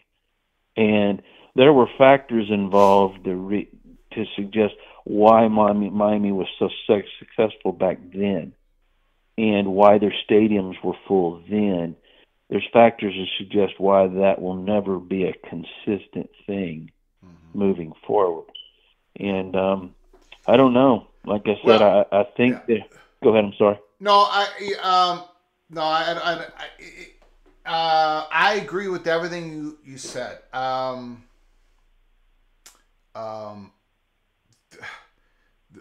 It's clear what the pros and cons of Miami is, and that is why they're not the first, second, or third target of the Big Ten, and they're probably not the top 5 or 6 targets of the SEC. As CFB Playoff Edit says in the chat, UCLA doesn't either. In other words, UCLA is not going to fill up their Rose Bowl stadium. Their fan engagement is about where Miami or Florida is. But the Big Ten wanted to make sure they locked down that Los Angeles market. I think what we're going to find out, and I think we're going to find out this coming year in the football season, UCLA's tickets for football and everything, their ticket sales are going to go up. There's going to be some Big Ten fan bases, including myself and the Little General, by the way, are going to be going to UCLA. Minnesota has an away game at UCLA next year. The Big Ten fans are going to help fill up that UCLA stadium. So you're going to see an increase in UCLA tickets. I think the same thing would happen in Miami. I think there'd be a little bit more tickets sold and everything else, and T-shirt sales and everything going down there in Miami if they would join the Big Ten. But there is no question that is something that the Big Ten presidents, the commissioner, it's a mark against Miami, no question about it. You're absolutely right. Well, it's just that I don't know. Like I said, there's pros and cons to both, and it just depends on what is the highest priority. If it's a successful brand that's going to get higher viewership, well, then you take Clemson. If it's as you suggested Go ahead. I'm sorry. No, it's and it's also it, it's one of those things where I think Fox would love, if North Carolina and Notre Dame don't get themselves available to the Big Ten, I think Fox would love to entertain the thought, it's not of adding Miami to their portfolio, to that big market to offer to their national advertisers. Jamie Thornton in the chat, advertisers like Miami because you can reach a new market and population, Cuban Americans and everybody else down there, Venezuelans, Americans. And I think, and we've been told this, that's why we moved them in the first row. Miami does have they have some things in their corner and some things are not in their corner. So it's going to be interesting how it plays out. I do think Radakovich's words, and I'm probably playing too much of a psychiatrist or a psychologist or whatever, but I think he would have answered that differently because Miami has spent time on this as well, just like Clemson and of course Florida State. I think he would have answered that question differently if Miami would have received a whole bunch of negativity when they've been doing some third-party discussions. That's how I'm taking it. So, well, what I'm going to assume is, and I remember one of your, talks, one of your shows, probably, 2 or 3 months ago, where Miami stood, and you've alluded to it recently, as far as that the athletic department and the university president aren't necessarily on the same page. They both wanted Miami to advance. It's just whether or not they're going to dish out a significant amount of money with uncertainty, and or they're actually going to push forward with all the uncertainty. So it sounds like Miami knows their place now. Yeah, I think and they're just going to sit and wait their turn. They're just going to wait their turn. Yeah, they don't control their own destiny like Florida State, but they are in the game, so to speak, in landing in the Big Ten. So I think so. I think so. And then, like I said, Clemson, and I agree with what you and Jim were talking about in the conversation. Clemson, if they want out, if they don't want to get left out, they have to be really aggressive, and they have to try to take somebody's spot. I think. And I agree. Go ahead. I'm sorry. I agree, and I think that's why I'm so anxious to find out what Graham Neff says tomorrow morning. Before I get off, let me ask you a question here. Your response, you're seeing all these articles about FSU and FSU's place and everything.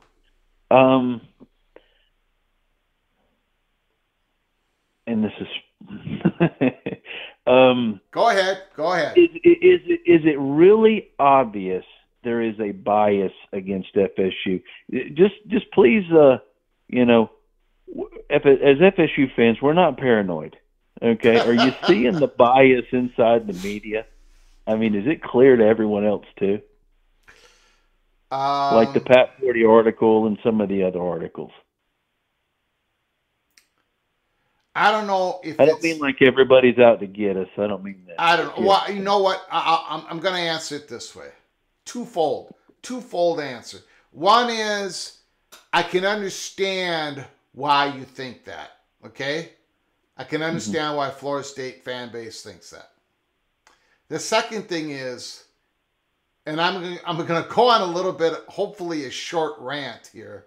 Hopefully I don't make it a long rant, but what I'm really, now of course I'm not a Florida State Seminole fan, so maybe I could pick that up if I was. But what I'm really getting just really nauseated over is the college, and I'm not going to say all of them, but your typical college football reporter who is constantly saying, and I'm not necessarily disagreeing with them, But it's easy for them to get up on their high horse and say the student athletes should get this, this, and this. They should be getting more, like a Jay Billis and everybody at ESPN. They keep going on their soapbox saying they should have the freedom. They should be able to go in the transfer portal. They should not have to go through a waiver process. They should be able to do this, this, this, this. Freedom, freedom, freedom, freedom, freedom. Okay, cool. But then on the other hand, they can't acknowledge the fact that all this new freedom for the student athletes, which is great, higher compensation, great, more choices, great, that affects the universities and athletic departments. So they have to go and do the best that they can for themselves. It's almost like Pat Forty and everybody else saying, student athletes, student athletes, student athletes. What do you mean Florida State isn't satisfied with a $160 million athletic budget? What are you talking about? Florida State just paid $8 million a year from Mike Norvell. Florida State doesn't have to worry about paying the student athletes. It's almost like, I don't get it. I don't get it. And that's why that Pat Forty Sports Illustrated article set me off again. If you're going to have this change in college sports and college football, which I'm fine with, the courts are ruling in favor of it. That's cool. That's fine. But if you're going to do all that, of course the universities are going to react to that. Of course Brett Yormark is going to react to that. Of course Texas and Oklahoma and USC and now Florida State. So don't act surprised. Don't act, oh, they're being brazen. Oh, they're lacking common sense. Oh, they're being greedy. It's none of that. They're reacting to the world that you wanted to create. It's as simple as that. So that's why I went off today on my episode. I apologize again for ranting on one of your phone calls, JD. Don't You apologize. get the last word. Actually, You get the if last you give word. me a minute, I have my own little rant, and I'll try to. I know I've gone a little long here, so I'll try to condense it Got down. it.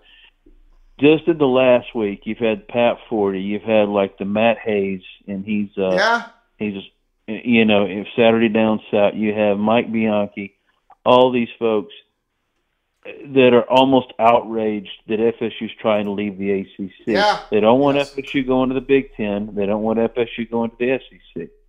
You know, it's been like this for years. See, FSU is a very independent school. They were an independent school when they tried to get into the SEC for decades. And then again, and I'm not going to rehash the whole how the SEC ACC thing happened. But anyway, even when they joined the ACC, it's not like they don't play well with others. In the ACC, it was the triangle, Tobacco Road, and then everybody else. We were the ones financing the conference because we got all the viewership, but we weren't in the cool kids club, and that's okay. We were just a member in good standing. We didn't rock the boat. We didn't do any of that. The reason all this is in its place now is because of what you said today, and I watched your episode earlier today. You said it perfectly.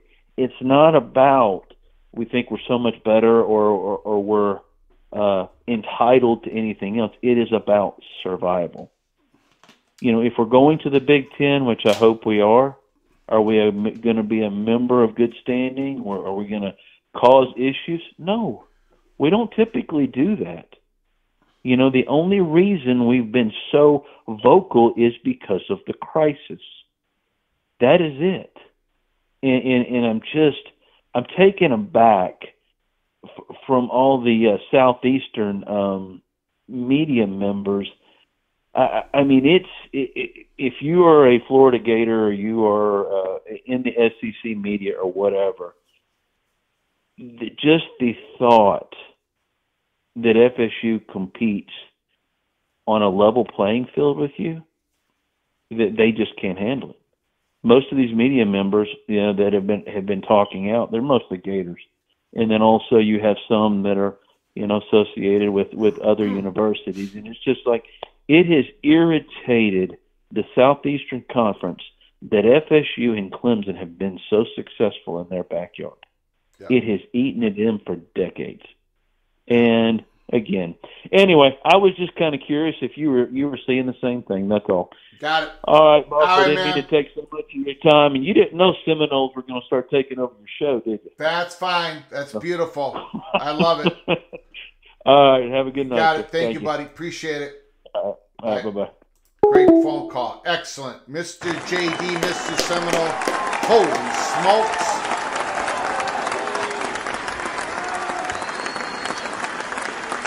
JD doing a great job giving his perspective on what is going down. Cameron B, thank you for the super chat. 9-win Jayhawks.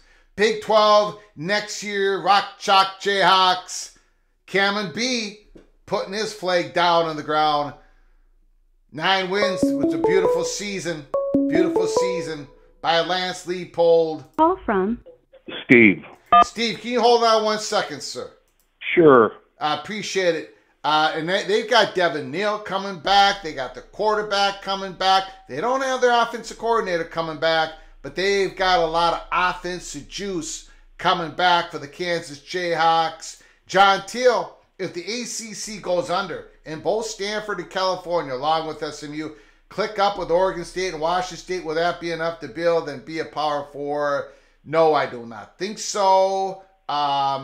But we're a long ways away from all that happening. There is still a decent chance the ACC survives in some way, even if it's not under the ESPN umbrella. But we're gonna have to find out. But no, I don't think. I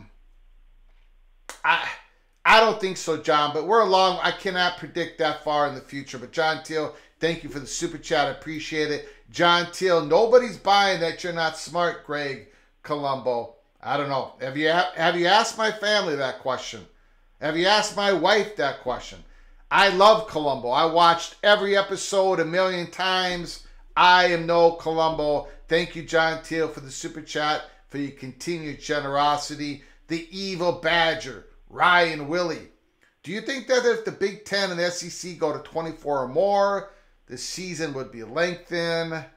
Boy, I don't think the season's going to be lengthened.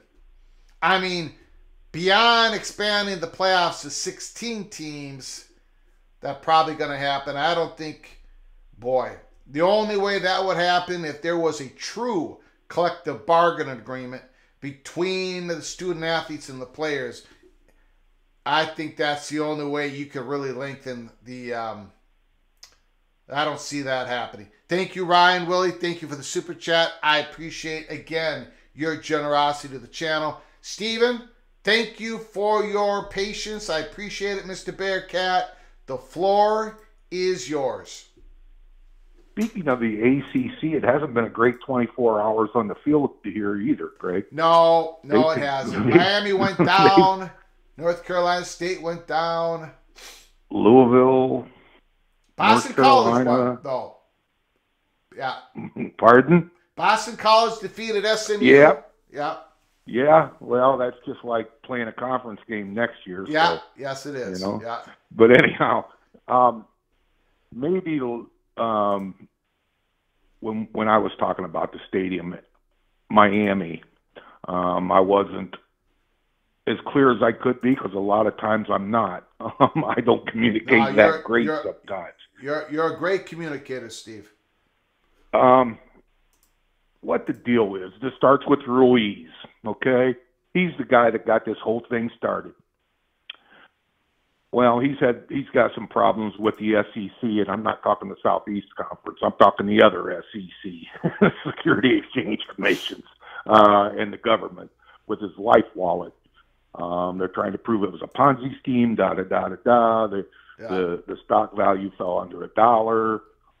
They were going to take him off of NASDAQ, all this good stuff. Anyhow, he was the one that got it started. Well, he had grandiose ideas of going up to Freedom Park, 3 or 4 miles just north of the campus, for a piece of land that's got some soccer fields and things of that, but it's not near full. Well, he was saying, we're going to build a 60,000-seat stadium there. And the government of Coral Gables said, whoa, we don't think so right now. So that kind of still on hold. It's going to be used for a recreational type area, facility. The land's going to be used. But he's definitely got some governmental hurdles that he needs to jump over to even get it started there. Yeah. So then they said, right across from the campus, right on 1A, there's a rail system that goes there. There's a strip mall that takes up a bunch of land. It's got huge parking. That's for sale. Can be had. There's also, you'd have to buy a couple private, I don't want to know if residence might not be the right word, Greg, but some other private land to build because the people in Miami have tempered Ruiz down to, hey, 45,000 is enough. Okay? We don't need 60,000. 45 is enough. Yeah. And we can put a 45,000 seat stadium right there, right across the street. Great access. Well, again, buying private land is not as easy as going into a municipality and say, hey, let's do this. But Ruiz keeps saying, it's going to be my money. It's not going to be tax dollars money. It's not going to be really any university money.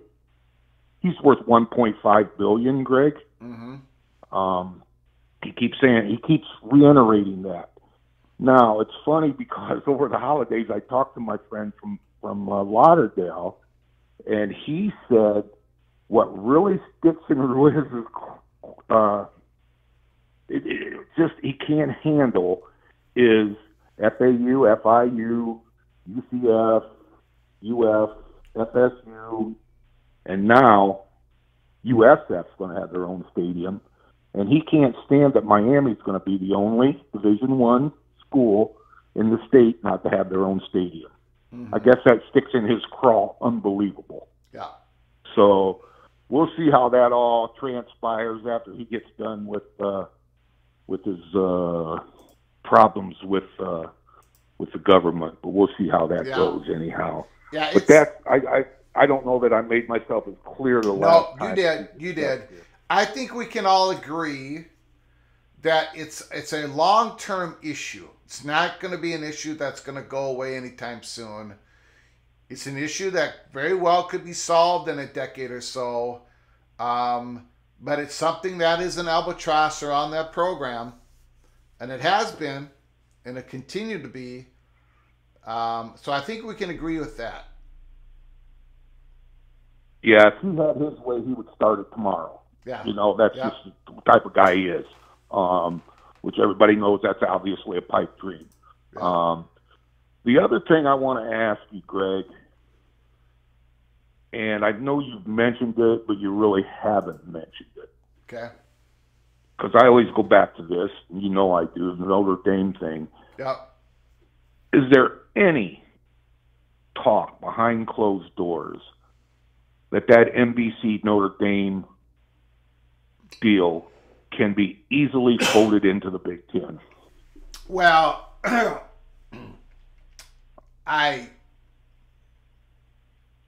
are people in my daily conversations, are people actively talking about it? No. But I think if I would ask the question to, they would say, yeah, it probably would be able to be folded in.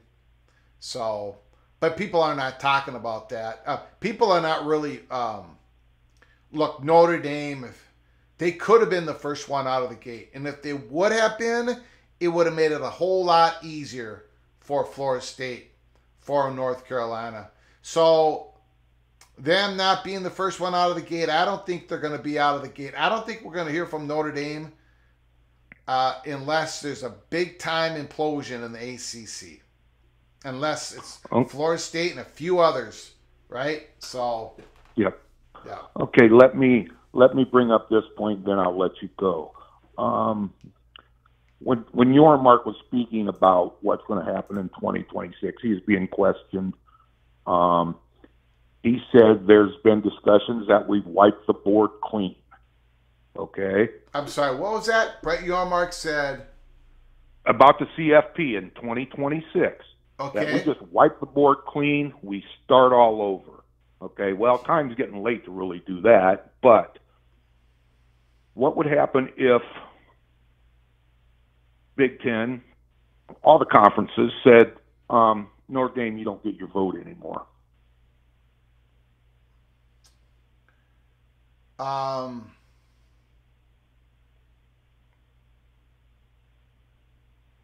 Well, I don't think that will happen.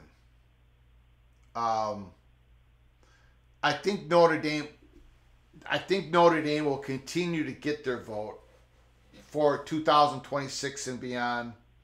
The problem is they don't have a veto vote for 2026. Nobody does. Right. Whatever happens in 2026 is going to be determined by realpolitik. In other words, it's going to be the powers that be, SEC and the Big Ten, they're gonna determine who's gonna really be able to vote in the room. And of course, you know I'm a strong believer that the Big Ten the Big 12's definitely going to be in the room. I also think G5 is going to make sure that they do all they can to get. I think they're going to be in the room as well. Although, you know, I think reasonable people can have a different opinion on that. I think Notre Dame has a vote. I think they're going to continue to have a vote, but you know, their power isn't going to be like it was before. Their power is going to be diminished. That's what I wanted your opinion about. Diminished power in the new 2026 and beyond era. Yeah, and everything else. Yeah. I believe. Yeah. Okay. But you remember though, ESP. I mean, the SEC. They're always gonna have their ears open to what Notre Dame wants, because SEC doesn't want Notre Dame to leave their football independence. The SEC they don't. Likes that, so they're gonna always kind of go to bat for Notre Dame as well, because they don't want them going to the Big Ten. Absolutely. Absolutely. All right. I'll let somebody else get on the line, Greg. But I didn't know if I made myself clear enough a few months ago on that stadium deal. But anyhow, have a great night. Beautiful, beautiful job, Steve. Appreciate it, Mr. Bearcat.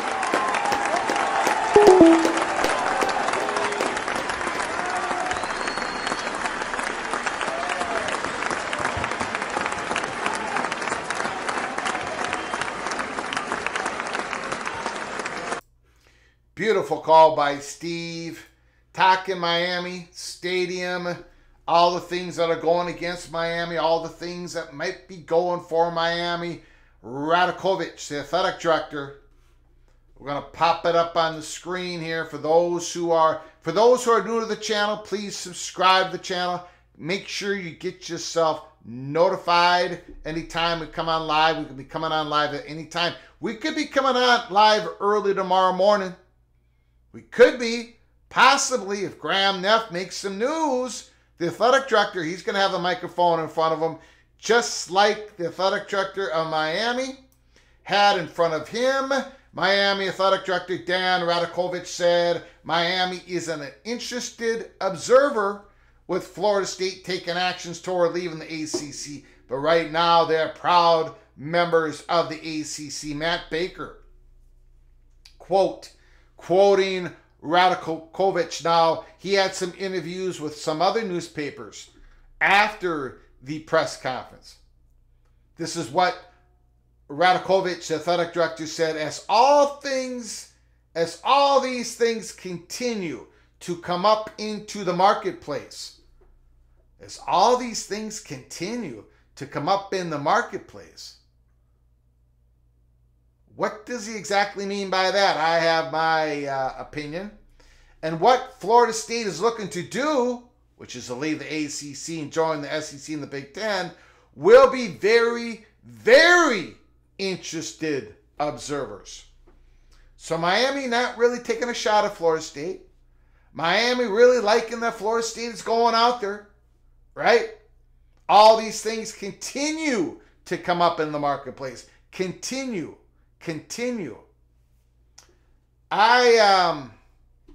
Look, he didn't say much. In other words, if you total up the number of words that Radakovich said, not much. But I think he said something. I think Miami is not going to be the aggressor, as we've reported over the last 2, 3, 4, 5, 6 months. The president of Miami isn't. He's not going to be the aggressor of this. But along with Clemson, they believe that the doors have not been shut on them when it comes to joining the SEC, potentially joining the SEC, the Big Ten. The doors haven't, of course, completely open for them, but I think they've gotten enough interest in their third-party communications to be a little bit positive here. And I think Clemson, again, very interested to see what the athletic director says tomorrow morning, because he's going to be in front of the microphone. The Gator Bowl. Clemson versus Kentucky. The question's going to be asked. What do you think about Florida State's actions? And Graham Neff is going to be prepared. He's talked about this whole thing before. He's going to say something. And I believe, of course I don't know, but I'm just giving you my opinion, my speculation. I think he's going to be just even a little bit more aggressive, a little bit more pro-Florida State action. It wasn't like the Miami athletic director was pro-Florida State action. He was neutral, but he definitely wasn't negative, right? I think Graham Neff is going to be a little bit more pro-Florida State action than even Radakovich, Miami's athletic director. Let me know what you think. Helmer Henderson, again, thank you for your generosity to the channel. How much of the value of North Carolina, Virginia is market demographics related to how much is basketball related? I think, of course, it's both, but it's more market. Markets still matter. Fresh demographics, market that's virgin country to the SEC and the Big Ten. And it's not just, it's the spending money, the spending power of the demographics in North Carolina and Virginia. College sports, it's both, but it's both. Market demographics is probably even a little bit more valuable than the basketball related value that's associated with North Carolina and Virginia. Arizona Wildcats scored touchdown. Wow. Jacob Cowing, that quarterback.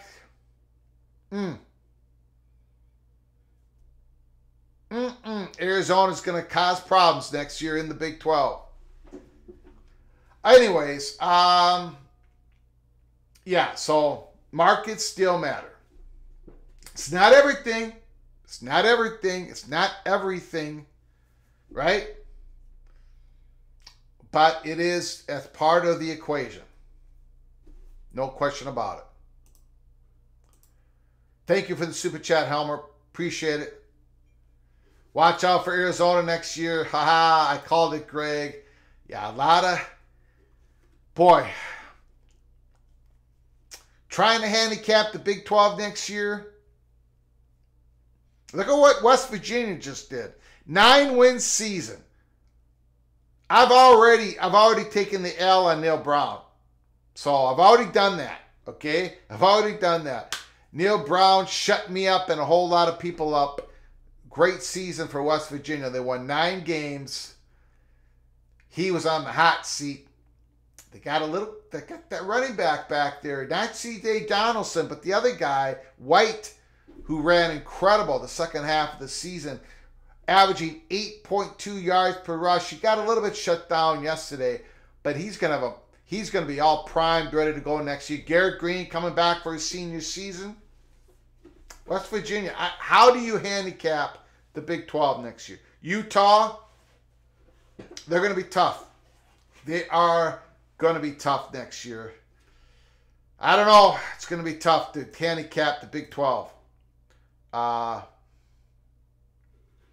Zona is on fire right now. No question about it. Rutgers won. Congratulations to Shiano. Kirk Sharaka, the offensive coordinator.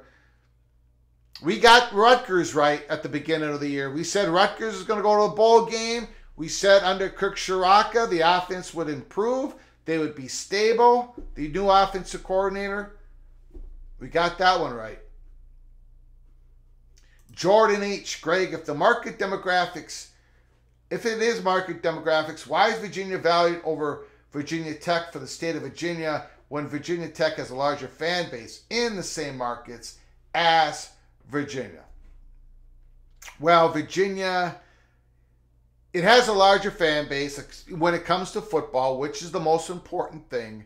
But Virginia has that connection with North Carolina. Virginia is the bigger college. Virginia is, they're not actually a bigger research university than Virginia Tech. I haven't checked the numbers in the last couple of years, but the last time I checked, Virginia Tech, actually, really good research university, Virginia Tech, actually had expenditures above Virginia. It's just that Virginia is the bigger, more connected, the bigger university, more of a power player than Virginia Tech, but more of that historic connection with North Carolina. But again, Jordan H., I don't really think what we have heard, what we reported on a month ago, Virginia Tech and Virginia are pretty entangled. So we had a money perch, University of Virginia money perch, tell us that for Virginia to untangle themselves from Virginia Tech, it's going to be nearly impossible. It's going to take a lot of work. But politically, those schools are entangled. And it's not just the Attorney General of the state of Virginia. There's a whole bunch of other politicians. So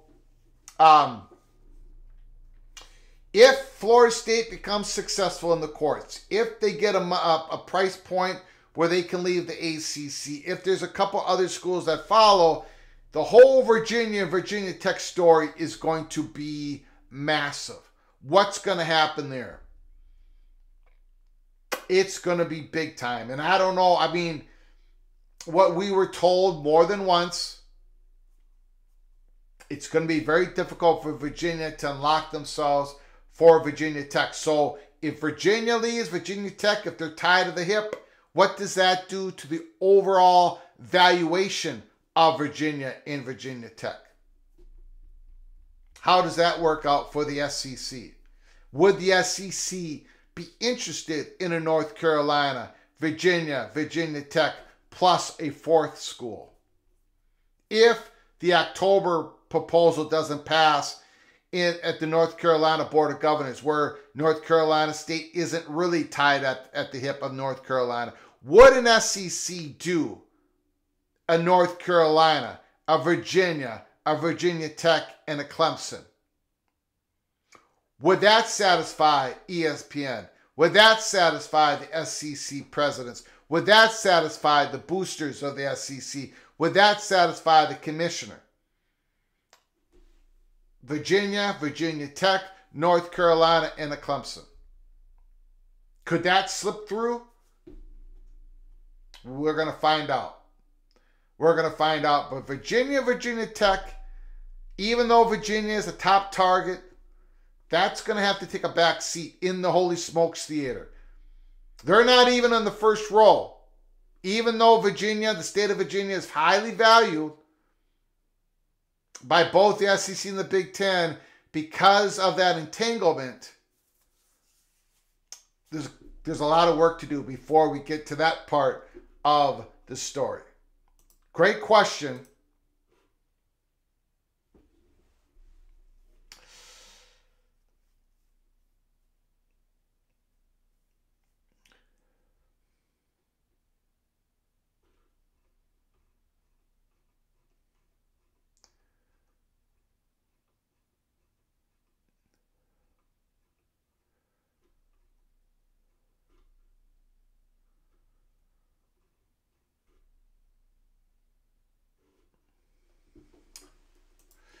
Okay, I think we're going to close it up for the night.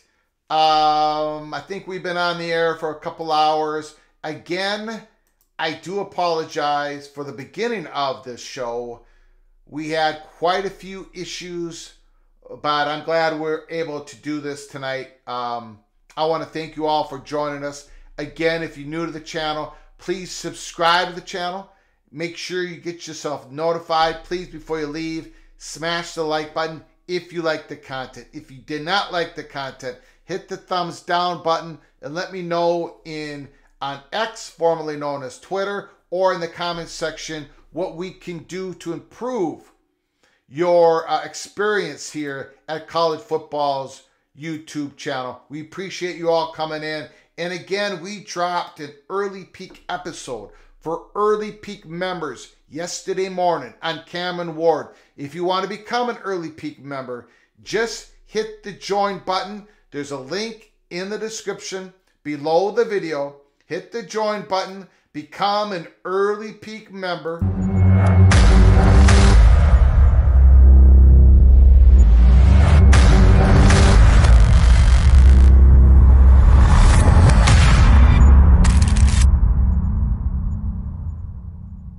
Lots of new members this month. We appreciate you all joining for becoming an early peak member. And of course, there's a link provided with a merchandise store, people buying head on a swivel t-shirts, our mugs, our Cloak and Dagger mug, Cloak and Dagger. There's a lot of Cloak and Dagger stuff going on right now as we speak in the ACC Holy Smokes Theater. We appreciate you all coming in. And again, tomorrow, we'll see what happens. Where all eyes are on Graham Neff and how he answers the question that's going to be put forward to him. What do you think about the actions of Florida State? We believe that Graham Neff is going to be a little bit more aggressive than even Miami's athletic director, Radakovich. So all eyes on Graham Neff. All eyes on Clemson for tomorrow morning at least. So buckle up, brace for impact. We're going to be covering it here at Peek Around the Corner. Until next time, from all of us at PATC to all of you, please, you all take great care of each other. Thank you.